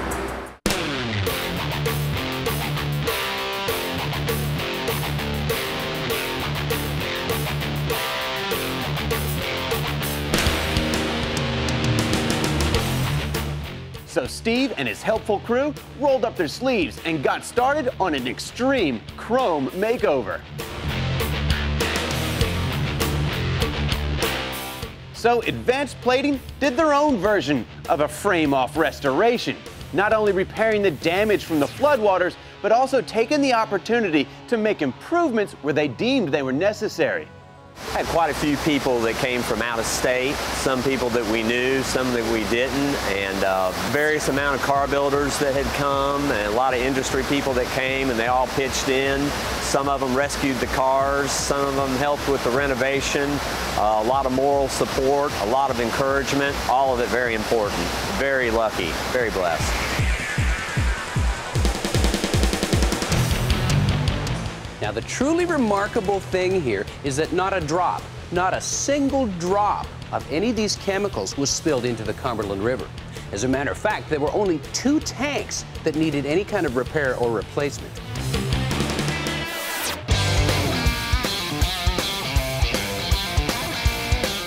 Now, there wasn't just outside help involved. Steve's employees worked in shifts around the clock and really dug in to help improve things and get the facility back up and running. Now, the buffing shop is where the artisan craftsmanship happens, and it was also one of the areas that got hit the hardest. All of the electronics in each workstation, including electric motors, had to be completely replaced, but it didn't stop there. The buffing wheels play a critical role in the polishing and plating process, but these didn't stand a chance against Mother Nature. Now, this is something that's not new, but we've never shown you this room before. That's because it's been greatly improved due to the effects of the flood. This is a room that's temperature controlled to 100 degrees and no humidity, specifically for the purpose of curing the buffing pads. Now, Advanced Plating lost nearly 50 years' supply of buffing pads for the big wheels. And again, it was a tragic loss, but it gave them the excuse to take some time and improve the situation. And this room is, well, it's perfect for its purpose, but it's hot. And as big of an impact as Mother Nature had on the shop, well, they took the opportunity to reduce their own by installing new air filtration systems and added ventilation throughout the building. Now, rightfully or not, the chrome plating industry has kind of acquired a reputation of being not so environmentally friendly. But Advanced Plating has always been ahead of the curve. Now this is the recycling room where all the chemicals get processed, neutralized, and treated. They go through these 4 drums and ultimately end up in this giant container here where the liquid passes over 500 feet of grading that's stacked up inside that container. The clean wastewater is separated from the solid, which gets filtered out. They end up over here. This green-colored electroplating byproduct is kind of indicative of how they operate here at Advanced Plating. Very green. None of this stuff ends up in a landfill. Never has. In fact, this stuff here is going to get shipped off. The metal is going to be reclaimed and used in the zinc die casting process. And one of the last steps in getting the facility back up and running involved replacing some of the equipment necessary to handle the huge amounts of current that are required for electroplating. Last critical piece was to replace our rectifiers that allowed us to get our use and occupancy permit. So as of yesterday, we are 100%. Up next, a copper-only chrome job not only looks cool, it's the right price. And later, making our new transmission fit our Class 6's engine. Stay tuned. Hey guys, welcome back to Trucks, and welcome back to the newly restored Advanced Plating. Now, Steve and the rest of his crew have done a fantastic job at getting Advanced Plating back up and running and in a big way, which is a really good thing because we needed some more stuff plated.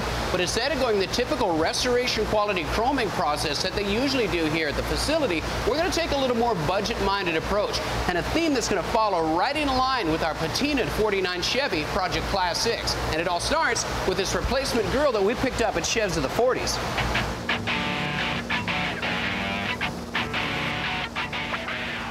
Now, this is a budget approach that we're taking to a cool-looking plating project. And anything that you can do at home, like disassemble the grill, well, it'll save you money. Whether the parts are painted or e-coated like our grill, they sit in a vat of methylene chloride for about 30 minutes to completely remove any finish. But this is one more way that you can save money at home. You can strip with a simple aircraft stripper that's available at almost any auto parts store and send them to them bare.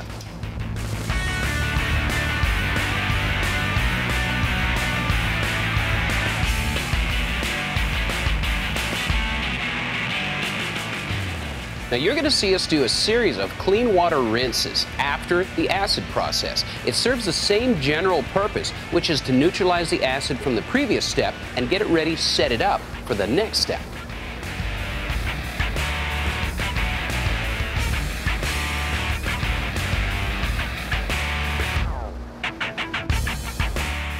Then our grill parts sit in a soap cleaner and activator tank for about 5 minutes.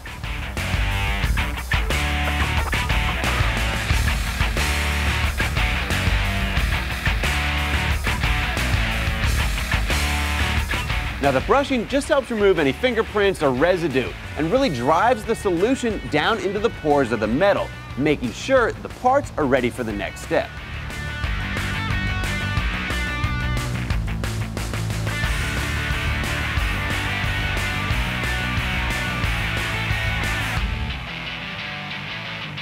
I feel like a mad scientist. Kind of cool.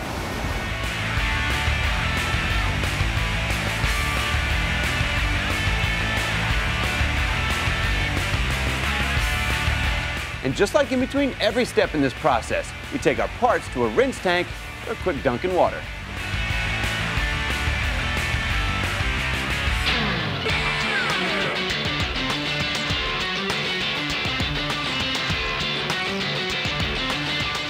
Next, our parts go in a mild alkaline acid etch tank for about a minute. This sets up the surface or profiles the metal, creating porosity for the copper to stick to.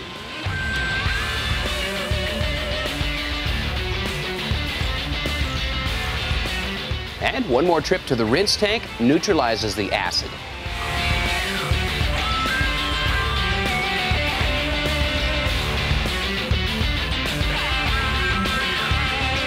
After the rinse, we go to a cyanide copper deposit. But don't think that just because there's cyanide in there, it's dangerous. There's a small amount of cyanide and it's a very high pH level, making it safe for the technicians. Now, the crazy Frankenstein science fiction bubbles mean that there's copper being deposited. And I think of everything like a body shop. This step is the primer on your metal that gives a solid foundation for the filler. And by the way, the bubbles, that's hydrogen gas forming in the solution. Now you can see the wires that hold the parts up, well, they're electroplated too. But these wires don't just serve the single purpose of spacing out the parts and holding them where they need to be. They also help complete the electrical circuit that's necessary for electroplating. Finally, this 2-hour-long bath of acid copper plates a thick layer onto the metal. This new copper is used as a restoration tool.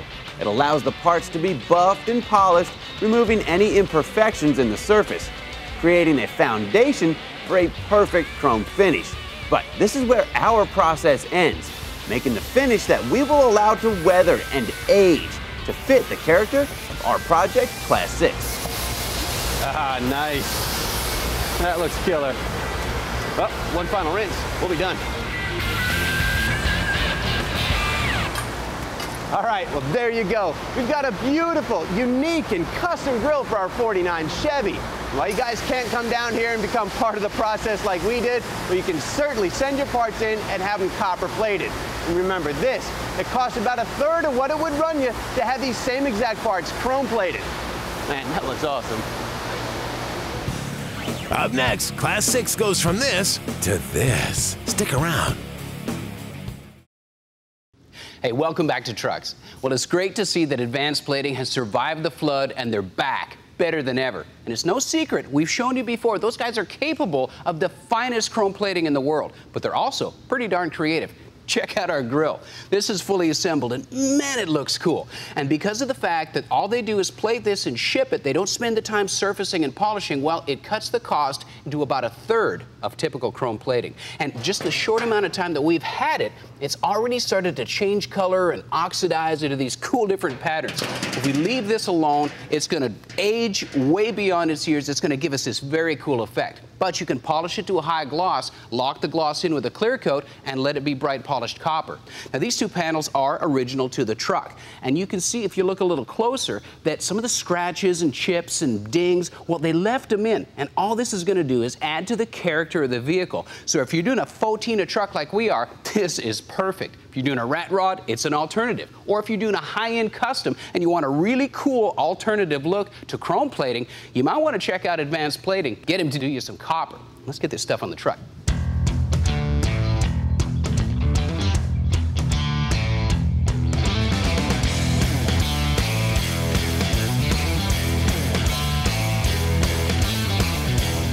Now, if you've ever worked on a vehicle that's 50+ years old, well, you know that the fasteners are usually fine thread and they're usually flat head. Both of those mean a recipe for disaster. Fortunately for us, this truck had been kind of restored before, so all the fasteners came loose with just a little bit of persuasion. Now, the filler panel goes behind the bumper arms, and of course, followed by the bumper that mounts onto the front of the bumper arms. Heck, they even copper-plated the carriage bolts that hold it in place. And we're just mocking this stuff up, so we're not worried too much about a proper fit and finish. We just want to see what it looked like.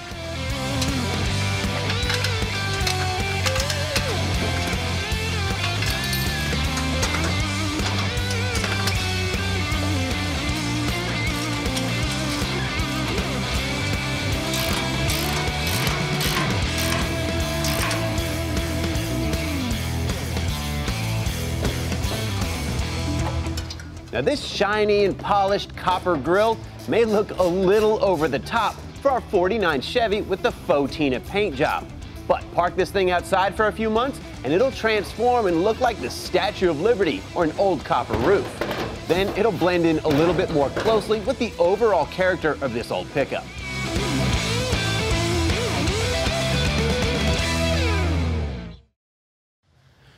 Hey guys, check out our refurbished and upgraded 235 inline 6 that's going back in Project Class 6. This is fresh from the guys at Horsepower and has been upgraded, including dual exhaust and dual carburetors. But we're also getting away from that sloppy 3-on-the-tree standard shift that came in the truck and moving to an automatic.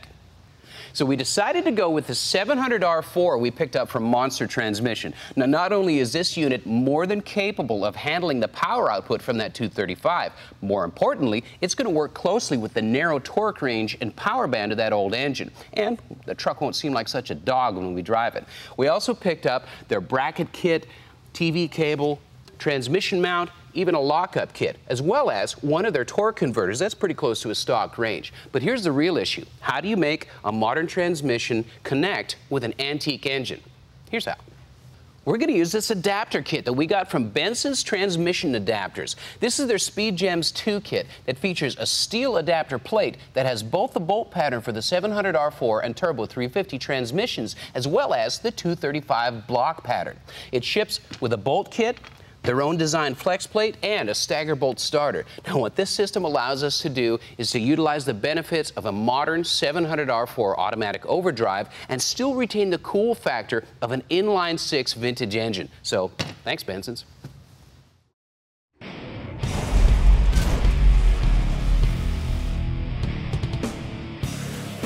Hey, welcome to Trucks.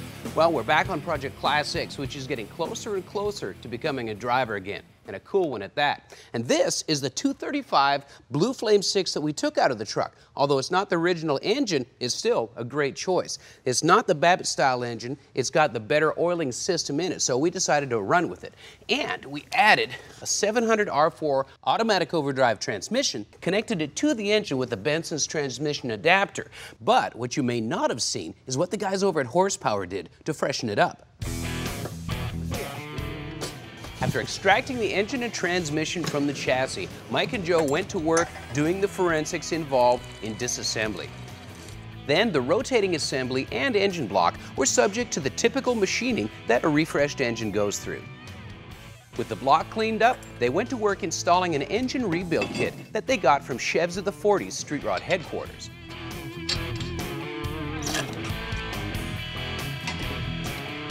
Now we changed up the camshaft profile and, of course, put in larger pistons to match the overbore.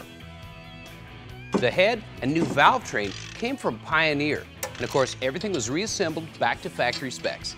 So between freshening everything up, some nice mild high-performance parts, we will get a nice bump in performance with this engine and still remain classic looking. Everything down to the crankcase vent tube. Now, obviously, our rebuilt engine's gonna fit in this truck. It came out of here. But the original engine mount setup utilized 3 different mounts. One at the front of the engine and 2 on the bell housing, 1 on each side to control engine torque. The problem is the stock bell housing is long gone. So we're gonna have to come up with something to control engine rotation or torque. Now, the transmission is gonna be supported with an aftermarket cross member. And we are gonna utilize the front mount, but just to line up the engine and the placement of it in the engine bay. That way we can maintain good radiator and fan clearance.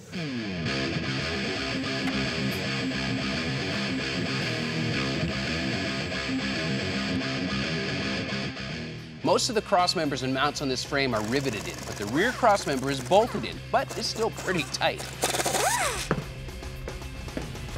BFH, baby.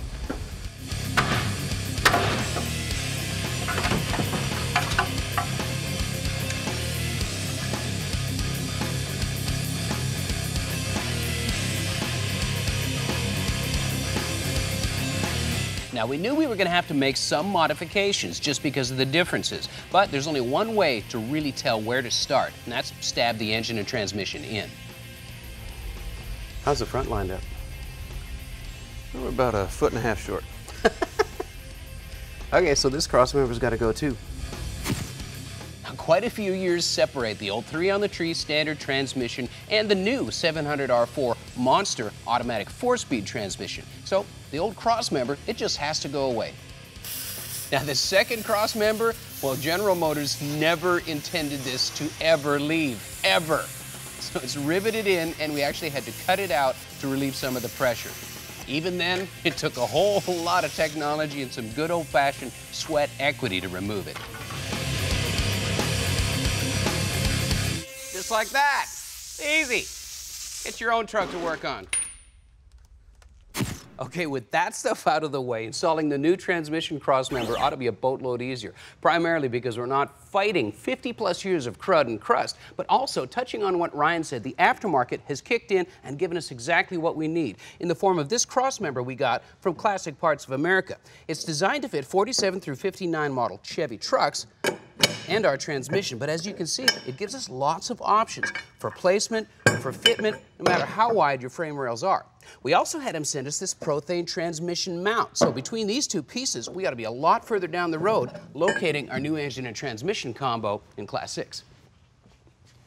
All right, we're going to set our crossmember in right here, just for now, because we're not sure exactly what orientation or what the final placement is going to be, but it's going to serve the purpose of holding up our transmission. And with the ultra stubborn crossmembers out of the way, we went ahead and installed our polyurethane Prothane transmission mount and tried again.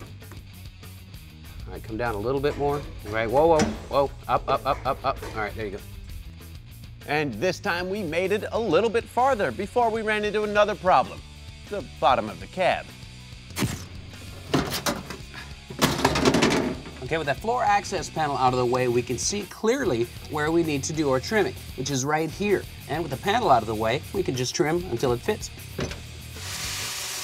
Now this is obviously just a rough cut to gain clearance for the giant bell housing.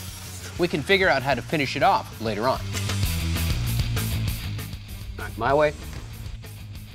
Now with the floor clearance, both of the old cross members out of the way and the new one mocked in place, third time was the charm. But make no mistake, this is a process that is going to have to be repeated. But hey, that's hot rodding. Wait, now come back. Back towards me. Okay, we're getting closer.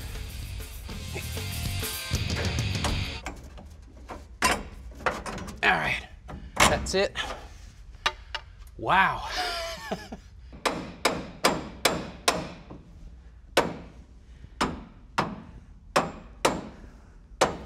Good enough for now. All right, let's see what we got.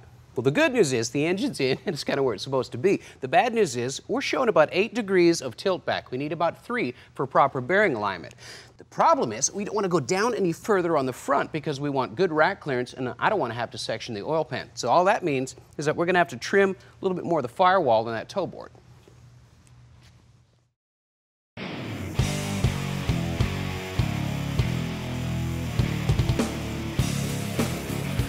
Hey guys, welcome back to Trucks. Well, we finally have our Blue Flame 6 and automatic overdrive transmission mocked up and sitting where we want it. We've got about 1/2 of an inch in between the steering rack and the oil pan, and there's some wiggle room in between the back of the cylinder head and the firewall.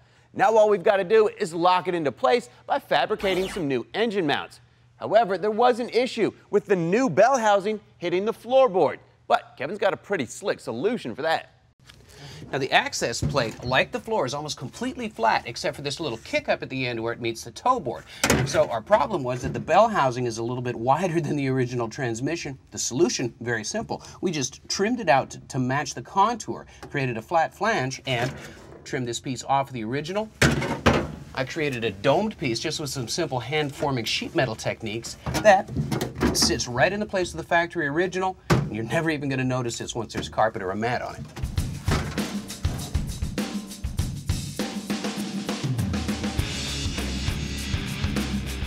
Now, like we told you earlier, 2 of the 3 original engine mounts are history, but luckily for us, there was 3 unused bolt holes on either side of the engine block. And after making a template for the mounting plates, we measured the bolt hole spacing. And as far as the bolt holes go, well, they're about 1 inch deep, so we've got plenty of thread engagement, and they should be plenty strong.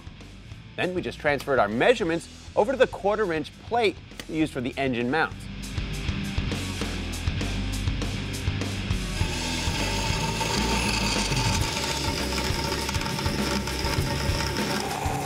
Now the rest of these custom mounts are going to consist of 2 small pieces of DOM tubing. And since there's not a lot of room in between the bolt holes and the tubing, we decided to ditch the MIG welding and go for TIG welding. It takes up less space and will allow for plenty of bolt and washer clearance. Now it also means that we've got to concentrate on cleanliness and get rid of all the mill scale on both the flat plate and the round tubing for a nice clean weld.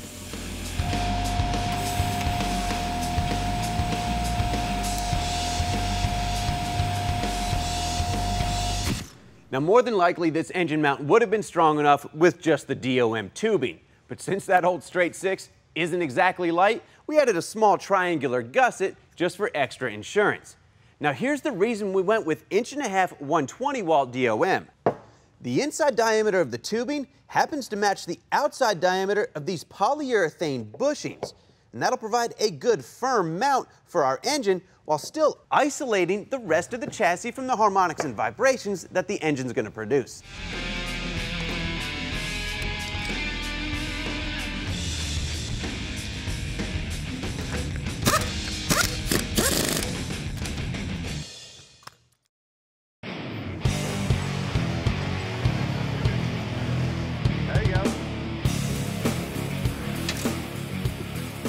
Hey, welcome back to Trucks. With the transmission crossmember bolted in and the engine located, now we can finish off the engine mounts left and right.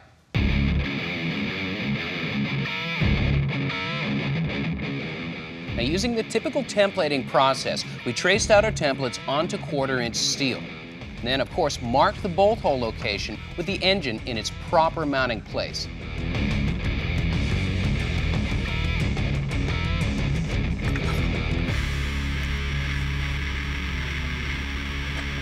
Now, when drilling the holes, we're using a bit that's 1/16 of an inch larger diameter than the through bolt that holds the engine to the mounts. This is to give us just a little bit of adjustability in case we need it and still retain a tight fit.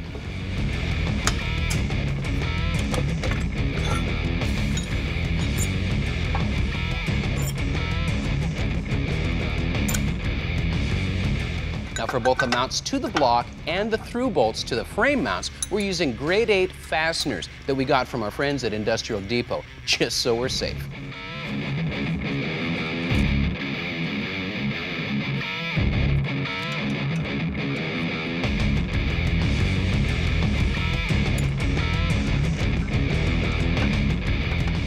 Now, obviously, we're going to strip the paint off the frame rails before we weld the mounts into place. But we're going to take the opportunity to close off the holes in the crankcase so we don't get a bunch of grinding dust in the engine.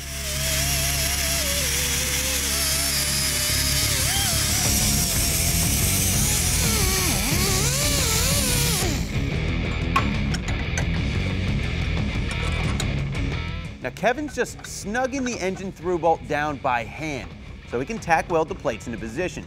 You don't want to over tighten the bolt with a couple of wrenches and clamp the bushing into place. That would just make the engine difficult to remove and install.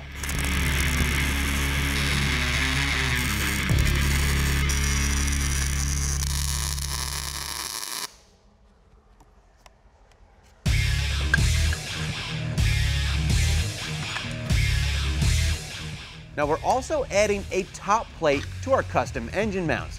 Not only will it look better, it's going to add some strength by tying the two halves together. Now, to form that top plate, Kevin's kind of going old school on it and using an adjustable wrench and a short section of axle tube clamped into the vise. And he's just using the adjustable wrench to slowly persuade the 1/8 inch plate to form and follow the contour of the axle tube.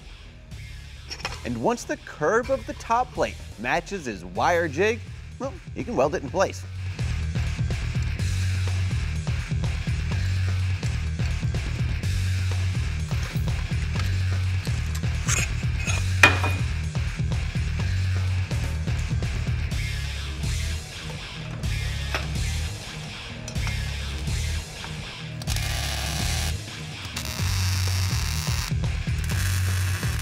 And after tack welding 3 of the 4 corners into position, he uses a C-clamp to force the remaining corner into position so we can weld that one as well. A little reinforcing tack weld never hurts. And no, we're not going to do the final welding with the polyurethane bushings in place. We don't want to melt them, so they'll get removed.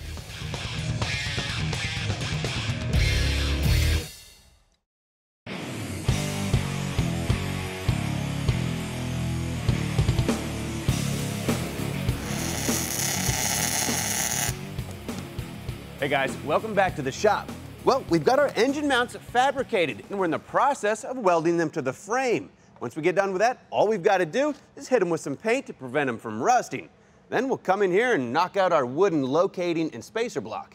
And with the relief cuts Kevin made to the firewall and the new transmission tunnel cover plate, we've even got plenty of room in between the bell housing and the body.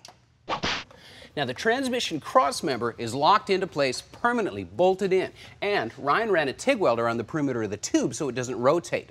But what you're not going to see us do is reinstall the antique single pot brake master cylinder. Instead, we're going to mount a frame rail mounted power disc brake conversion kit right here. But that's another show, so you'll have to keep watching.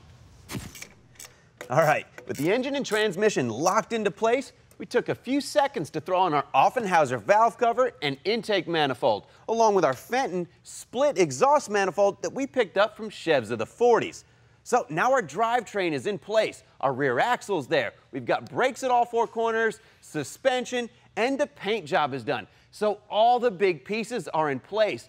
And we're left with kind of the little things that seem to take forever. We've got interior work to do, steering column, and some plumbing and wiring. But we're getting to the point where we can see the light at the end of the tunnel, and this truck's getting closer to moving under its own power.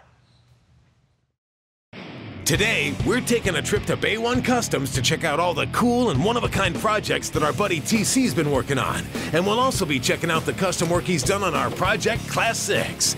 And finally, it's a cool trick from Lady Liberty herself on making our copper jewelry look just right. It's all today here on Trucks. It's good enough for Project Class 6.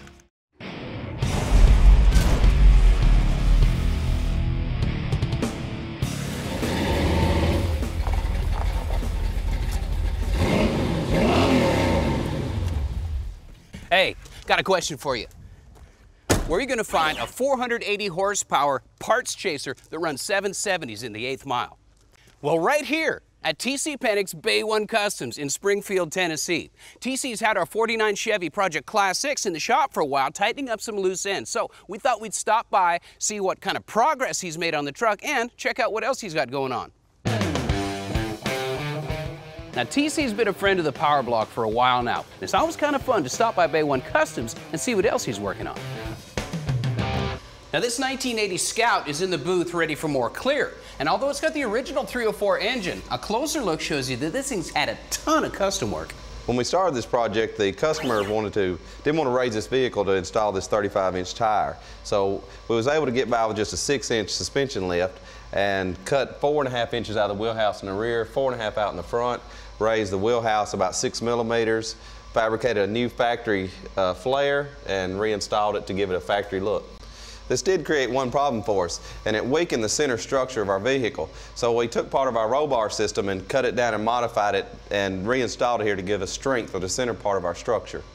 Now this is one of my favorite classic muscle cars, a 66 Chevelle. Now TC's done some nice custom work on the hood, and right here he's using plastic hard-edge tape to block up against and really crisping up these body style lines. But the icing on the cake is this 600 horsepower stroked big block that's going under the hood. I can't wait to see this car done.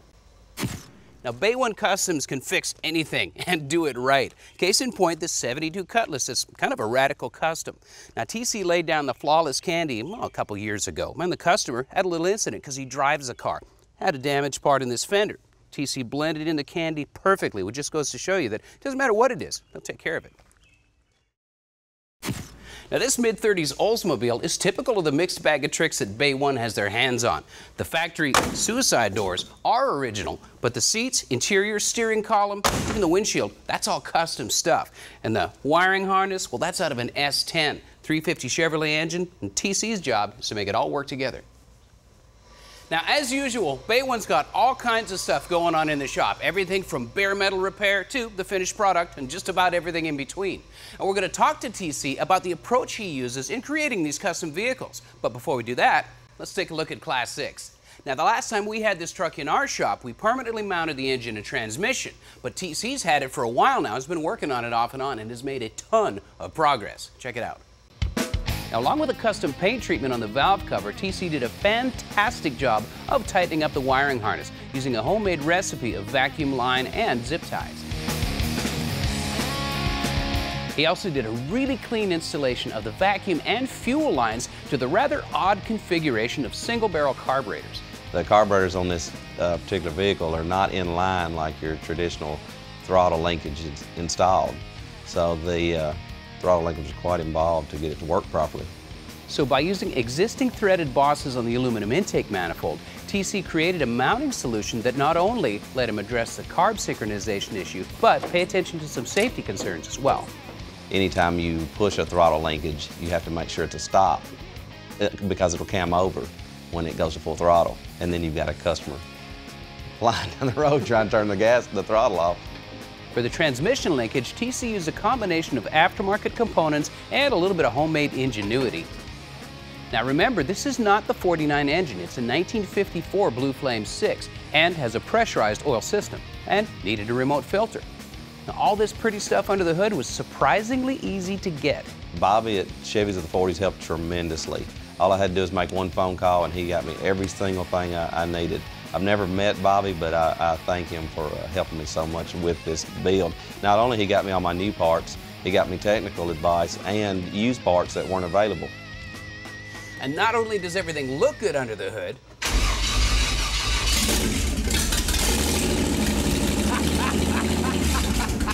it sounds awesome. Split manifold, no exhaust, baby. Woo!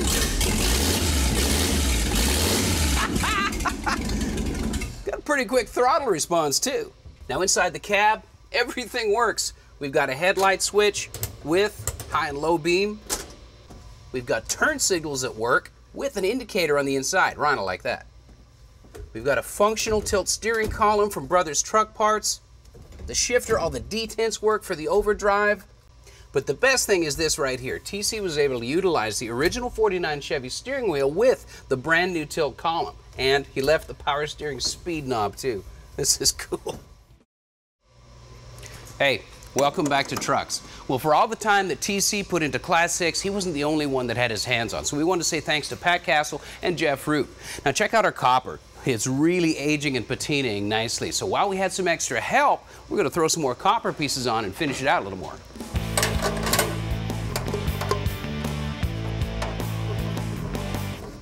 Now the headlight rings were part of the original Frenching kit for the headlights themselves. And although they were stainless when we got them, they look much better copper.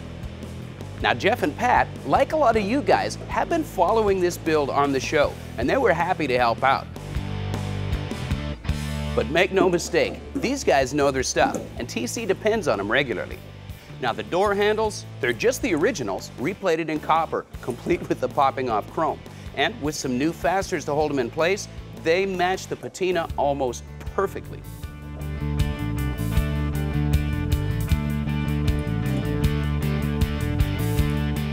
Complete with fingerprints and skin oil that's going to aid the patina or the aging process, just like the grille and the front bumper.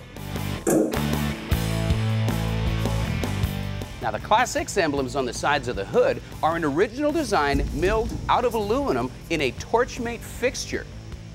Now thanks to advanced plating, they're a beautiful shiny copper, but not for long. Stick around, we've got a fix for this that you're not going to believe.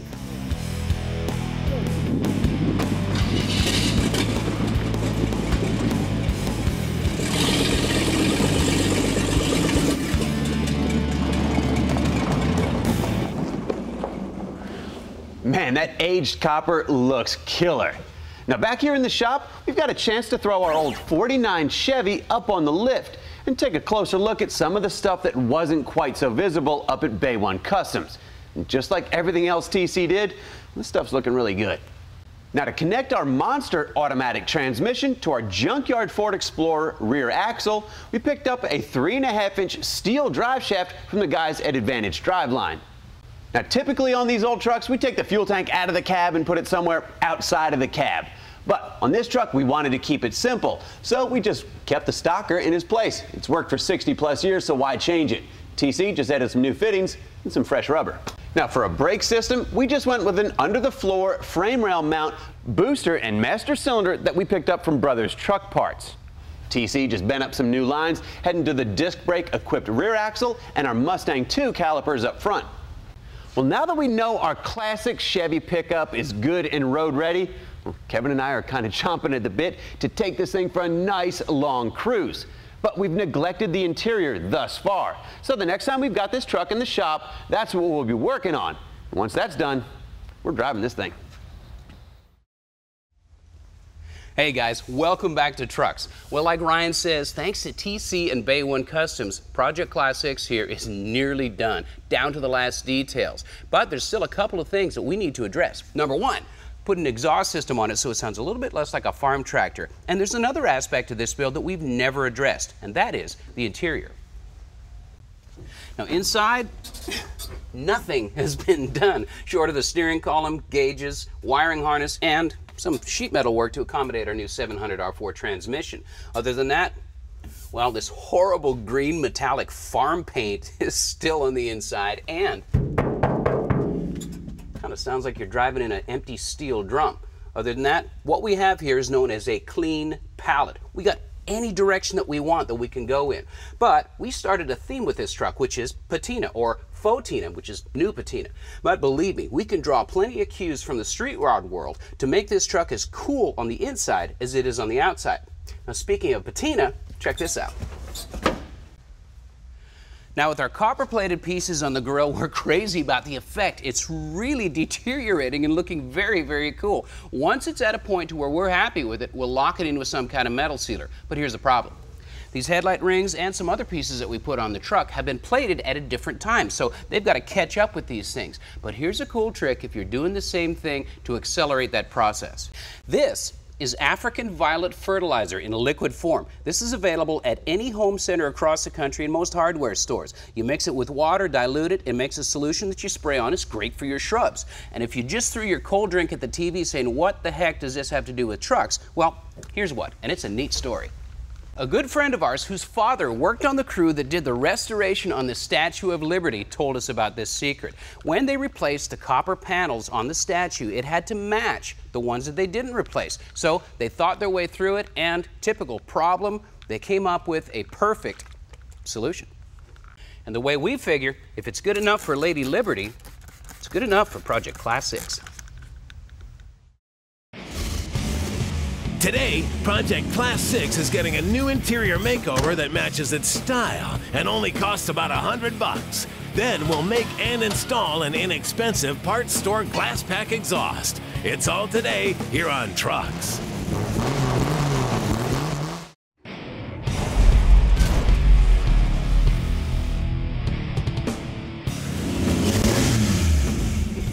Hey, welcome to Trucks. Well, Project Class X has come a long way since we first got our hands on it, and man, is it neat to hear that engine run. And although it looks pretty cool, not quite done yet, needs a couple of projects. We need an exhaust system, and we want to get rid of the last remnants of this ugly tractor green on the inside. So today, we're going to show you guys a couple of things. We're going to show you how to put an exhaust system on using a universal kit, as well as how to do a low-buck custom interior. Now, all it takes is a few dollars, some imagination.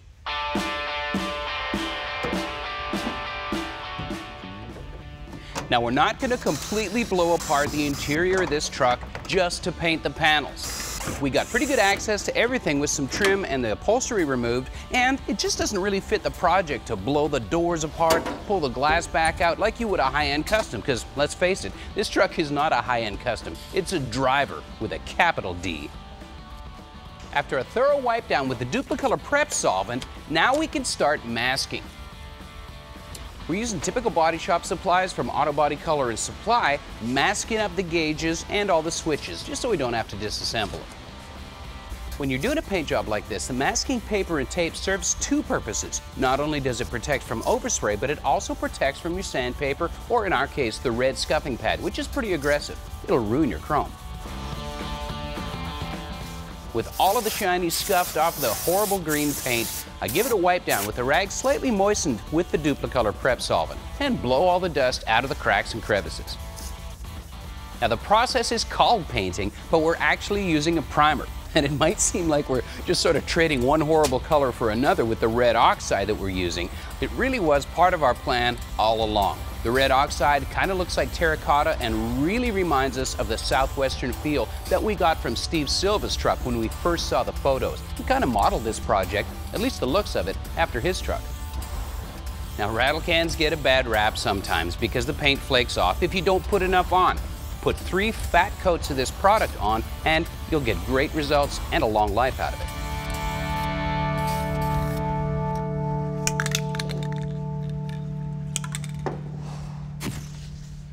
that's got to sit and dry for a little while, then we can unmask everything and install the upholstery. Speaking of upholstery, here's what we pulled out of the truck.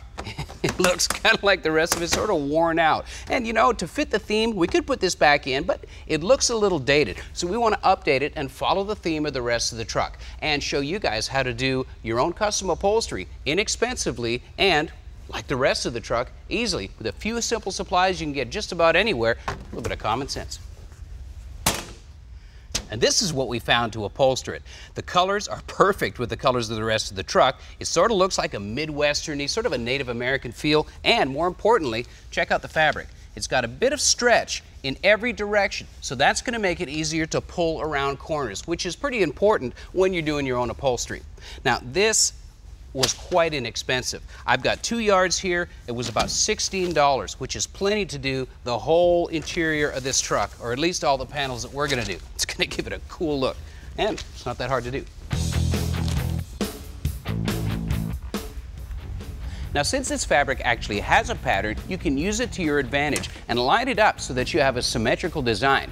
That also makes it easier to duplicate on the other side. Now, with the rough idea of how much fabric we're going to need, I take the rest and put it off to the side so it doesn't get dirty, because that's going on the headliner. Folding the workpiece in half allows me to cut the piece in two, and that gives me the fabric to cover the other trim panel. Now, to the Sid Shavers and the Ron Manguses of the world, I apologize for my technique. I don't pretend to do the type of work that you guys do. However, this is something that everybody watching can do at home. Now, we're using a Loctite headliner adhesive, which is a spray contact cement. You can get it at most auto parts stores, and it's perfect for this project. Now, you're going to notice that we've sped a lot of this footage up, and it's not to hide anything. In fact, it's to show you the whole process. If we played it in real time, it just wouldn't fit in the show. Now, a contact cement means that you spray both surfaces. We've got a little overspray on the paper, so we're putting down more so it doesn't stick. The great thing about contact cement, when you let both sides dry, is that it allows you to work with it and still stays open long enough to where you can apply and reapply and correct your pattern, like I'm doing. With the fabric locked down on the front side, I'm flipping it over and just kind of giving it a refresher coat of glue on both surfaces. Now, the 2 inches of overcut on all sides, well, that's not an accident. It's always nice to have more fabric than you need so you can pull it and push it and correct as you need to. This is a fairly simple process on the straight sides, and it just involves folding it over. The glue will take care of the rest. The corners are a different story because, of course, the material gathers. So you're going to have to do a series of relief cuts so you don't have a bulge there that'll hold the panel out from the door, and it wraps around nicely and you've got a good glue contact. Interestingly enough, this is kind of how metal acts too, in the sense that you can't really ever shrink it. You can just work with it and mold it around to where it does what you want it to do. Now, don't get into the mindset where you have to be in a hurry. You don't. You've got time to work with this, and with the glue fresh, well, you can apply and reapply. I'm using single-edged razor blades to trim, but a good sharp pair of scissors will do the same thing. It's just easier with the blades. And you're going to go through about a half a dozen of them because the fabric dulls the blade out pretty well. This trim panel took about 15 minutes real time and is the most basic of projects, but it looks pretty good.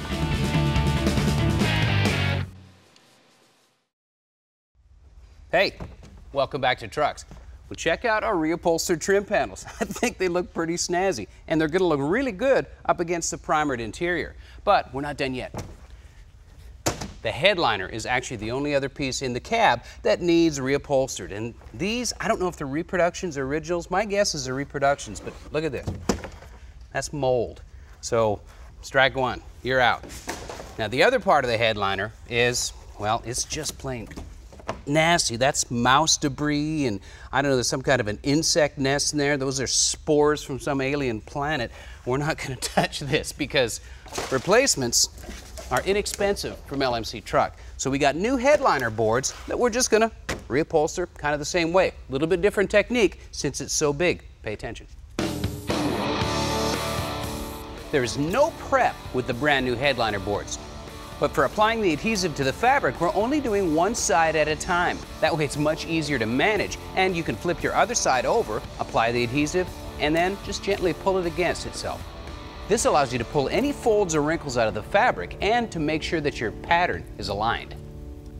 The technique for folding onto the back side of the headliner is the same as with the door trim panels. However, there are small reliefs for the screws to hold it in place, so we're making a slight relief cut around them so we don't have to poke and hunt for them.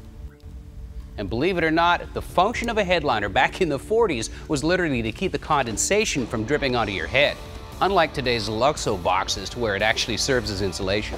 Speaking of insulation, the cab of this truck used to sound like an empty steel drum when you rapped on it, so DEI's Boom Mat acoustic tiles are going to solve that problem. Here we've cut a couple of tiles in half and placed them in between the bows on the back of the cab, and we're using full tiles, 3 of them, on the ceiling. Now you don't have to cover every inch of sheet metal to make a dramatic difference with this insulation. All right, I don't know if you remember the sound of this thing without the boom mat, but listen to this. That's dead. Now, since these are not custom panels, just the originals reupholstered, the reassembly is easy, but here's a tip. Use an awl or a really small screwdriver to find the screw holes. That way you don't have to poke around with the screw and risk pulling fibers out of your fabric. The paint on the window frames was in pretty good shape, so all we did was reinstall them. This is where it pays dividends to keep track of your screws. Now the headliner is fairly easy to install, if not a little bit frustrating just because of gravity. But it helps to pre-align and pre-trim your headliner board before you upholster them. They're held in place with screws on the back side and pinched with the weather seals on the left and right side. The front half is held in place with the same screws that hold the window trim in place, and again, pinched with the weather seal on the left and right sides. Now we don't know if this is original or not, but the center section was held up with a steel bow. It didn't really look original, but it served its purpose, so it gets reused. And as far as the seat, we didn't even have to touch it.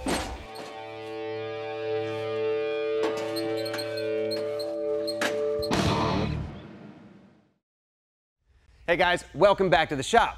Well, Kevin's got the interior finished up, and that means we've only got one project left on our 49 Chevy, and that's adding an exhaust system.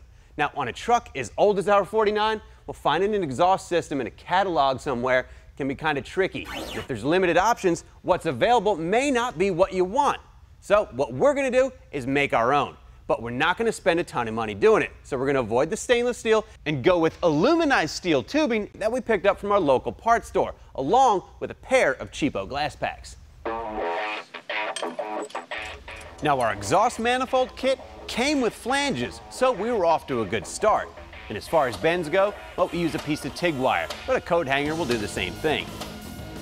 But the TIG wire is obviously really small in diameter, and the exhaust tubing we're using is 2 inches. So there's going to be some clearance issues that we run into with the pipe that we didn't with the TIG wire. All right, we're going to be hitting the steering shaft. Now to make room for the steering shaft, we broke out the rosebud tip on our oxyacetylene torch and created a nice little curve for the steering shaft to fit around. A couple of tack welds holding the pipe in place. We can check for clearance. Now the second pipe is nearly identical. And once we get it bent and tacked into position, we can figure out where we want to place our glass packs. Like right there. And with both down pipes tacked together and cut to length, we pulled them out so we could finish weld the flanges. Now the tubing we're using is 2 inches in diameter, but the glass packs that we picked up on sale are 2 1/4 inches, but we can make them fit no problem. Now we decided to go with glass packs for a few reasons. Like we told you, they were cheap, but they also have a cool, unique, and distinct sound that should work pretty well with our old straight 6. And lastly, well, these things are small, making fitment a breeze.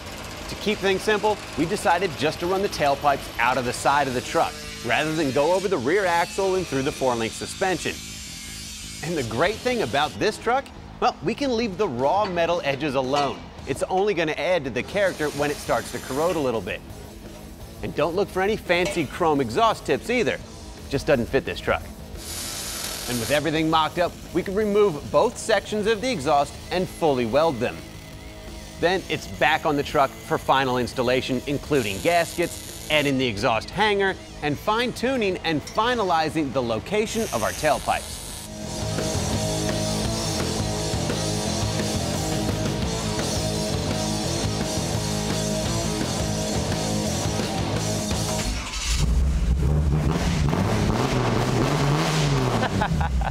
I gotta say, that sounds really good. And considering it costs less than 200 bucks, that just makes it sound better.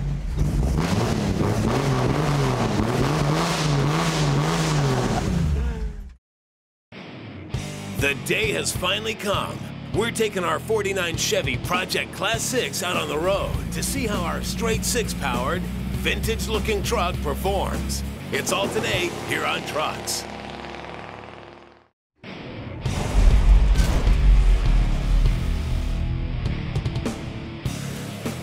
Hey guys, welcome to Trucks. Well, days like today is what we live for. To be able to take a finished project like Class 6 here out on the open road where it belongs, see how it performs, and to see how it lives up to our goals and compares to the bone stock truck that we started with. Now, when we first picked up this 49 for about $6,000, well, it ran and it was a driver. Problem was, it was mostly original, and we wanted something that was a little bit more modern and a little bit more drivable. But for the price that we paid for this thing, well, we couldn't have asked for a better foundation. Here's what we started with. We found this old truck in the classifieds, just like anybody else would looking for a project. We wanted something that had stock running gear, stock engine, stock transmission, and stock power levels, which barely got us past this horse and buggy. After pulling the engine, we determined it was a 1954 year engine, had the pressurized oiling system, and was something worth keeping.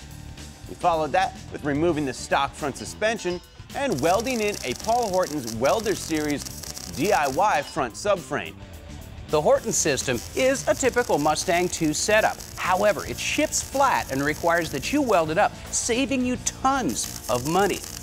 And being on a budget was a precedent we set right from the start with this project. So combined with JW Rod Garage's suspension system, we had disc brakes, budget wheels from Summit, and rack and pinion manual steering system, making this front suspension safe and modern. And that's a theme we followed on the back half of this truck as well. We ended up with the triangulated 4-link, a pair of coilovers, and a junkyard Ford Explorer rear axle, complete with disc brakes. Then it was on to some 50s custom tricks in the form of Frenched-in LED headlights and 59 Caddy LED taillights. So with the front and rear suspension taken care of, the rear axle swapped in, and the rest of the drivetrain figured out, well, that just left us with a rolling chassis with a really ugly green body sitting on top of it. And that was something we were not going to leave alone. So with that rather solid but boring blank canvas, we knew we had the raw materials to create something really cool. But what we didn't want to do was throw a whole ton of money just because. We wanted to create a project that has a ton of curb appeal, but on a budget, and show you guys that you can create a vehicle with massive amounts of character that you can see coming from a mile away.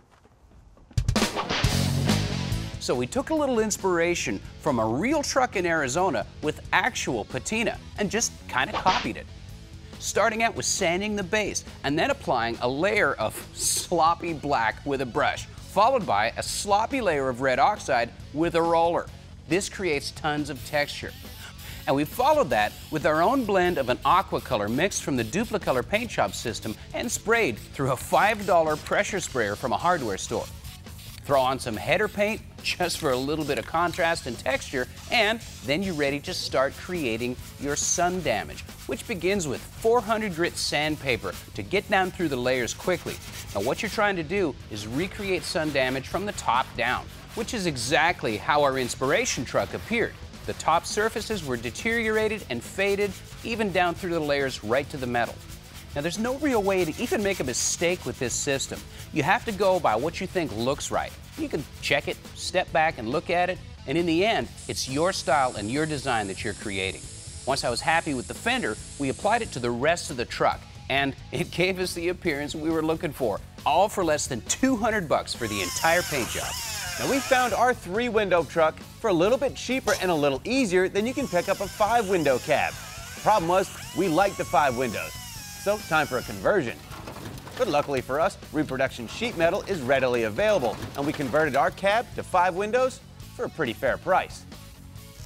But when it came time to install the not-so-cheap curved glass, well, we called in a professional. Now we've installed glass before, but in this case, it wasn't worth the risk. And since Dante's not new, we let him handle it. It was worth it. Now, when it came to replacing the grille and other chrome pieces, we wanted to take a different approach. So with the help of our friends at Advanced Plating, we stopped the plating process right at the copper, which cuts about 2/3 of the cost off of the finishing process and also leaves us with a surface that is beautiful to look at and also gives us options as far as how it's going to eventually end up. Now, we can always leave it bright, shiny copper and lock it in with some sort of a sealer because it flat out looks cool like it is. But to follow the theme of the rest of the paint job, we're going to let it age naturally. And just like the Statue of Liberty, it will take on a patina that's gorgeous. So with the exterior of the truck just about done, we removed a couple of cross members to make room for our new 700R4 automatic overdrive transmission. An aftermarket cross member holds it in place. Custom engine mounts hold our Blue Flame 6 in place. That's the engine that was rebuilt by the guys over on Horsepower. And TC Pennick mastered the throttle linkage beautifully.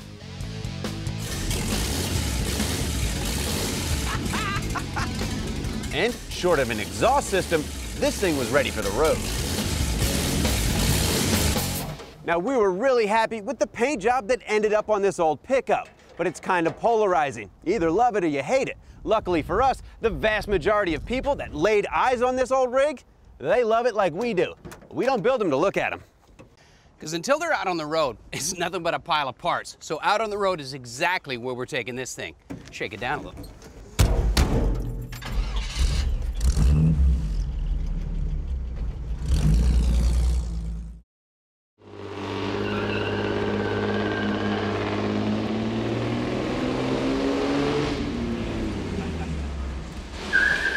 Hey guys, welcome back to Trucks. Well, the day is finally here to take our '49 Chevy Project Class 6 out for its first test drive. Because like we said, we don't build these trucks to sit around in lawn chairs and look at. We build them to drive them. So let's take our budget classic out for a little spin. Sounds good.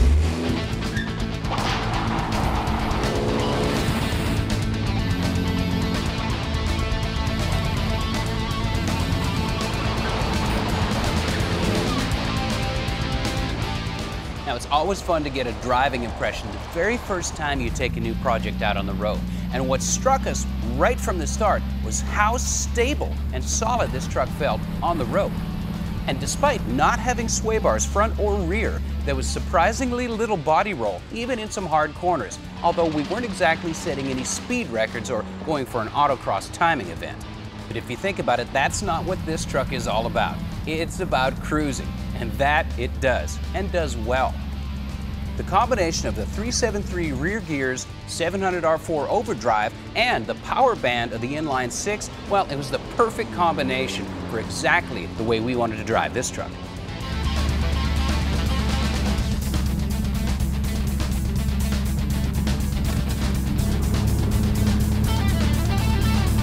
Now, Kevin's right. This thing does ride great, but there's still no shortage of wind noise, buffeting, and rattling. That's just part of the nostalgia of driving a truck that's 60-some years old. Now, something that's not that old are these LED headlights and taillights, which you can clearly see even in the bright of day.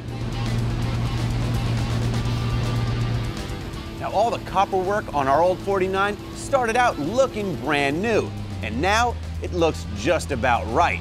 And all we had to do was let it sit outside for a little while.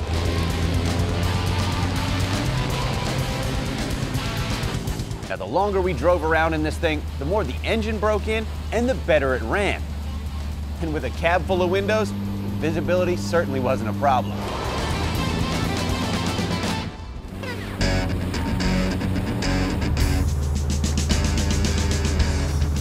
Now, on this project, we wanted to compromise on dollars spent, but not sacrifice on cool factor. We think we pretty much hit the nail on the head, and we're able to show you guys some great tips on how to modify these advanced design trucks. Now, part of the reason this vehicle sits in the road so nice is because we didn't go crazy with wheel and tire diameter. Number one, it's more expensive when you go to the larger diameter wheels, and you compromise on the amount of sidewall. We've got 15-inch wheels, lots of sidewall with Mickey Thompson radials, and it just rides good. Now, this engine didn't even think about overheating all day long. With its fresh rebuild, we probably more than doubled our top speed capability. When we first picked up our 49, the worn-out straight six had us limited to about 45 or maybe 50 miles an hour, purely from a lack of power. But cruising down the highway at about 70, this thing's barely breaking a sweat. Now this truck has come a long way, and we didn't spend typical restoration money getting it to what you see here. A very, very unique and custom truck full of character.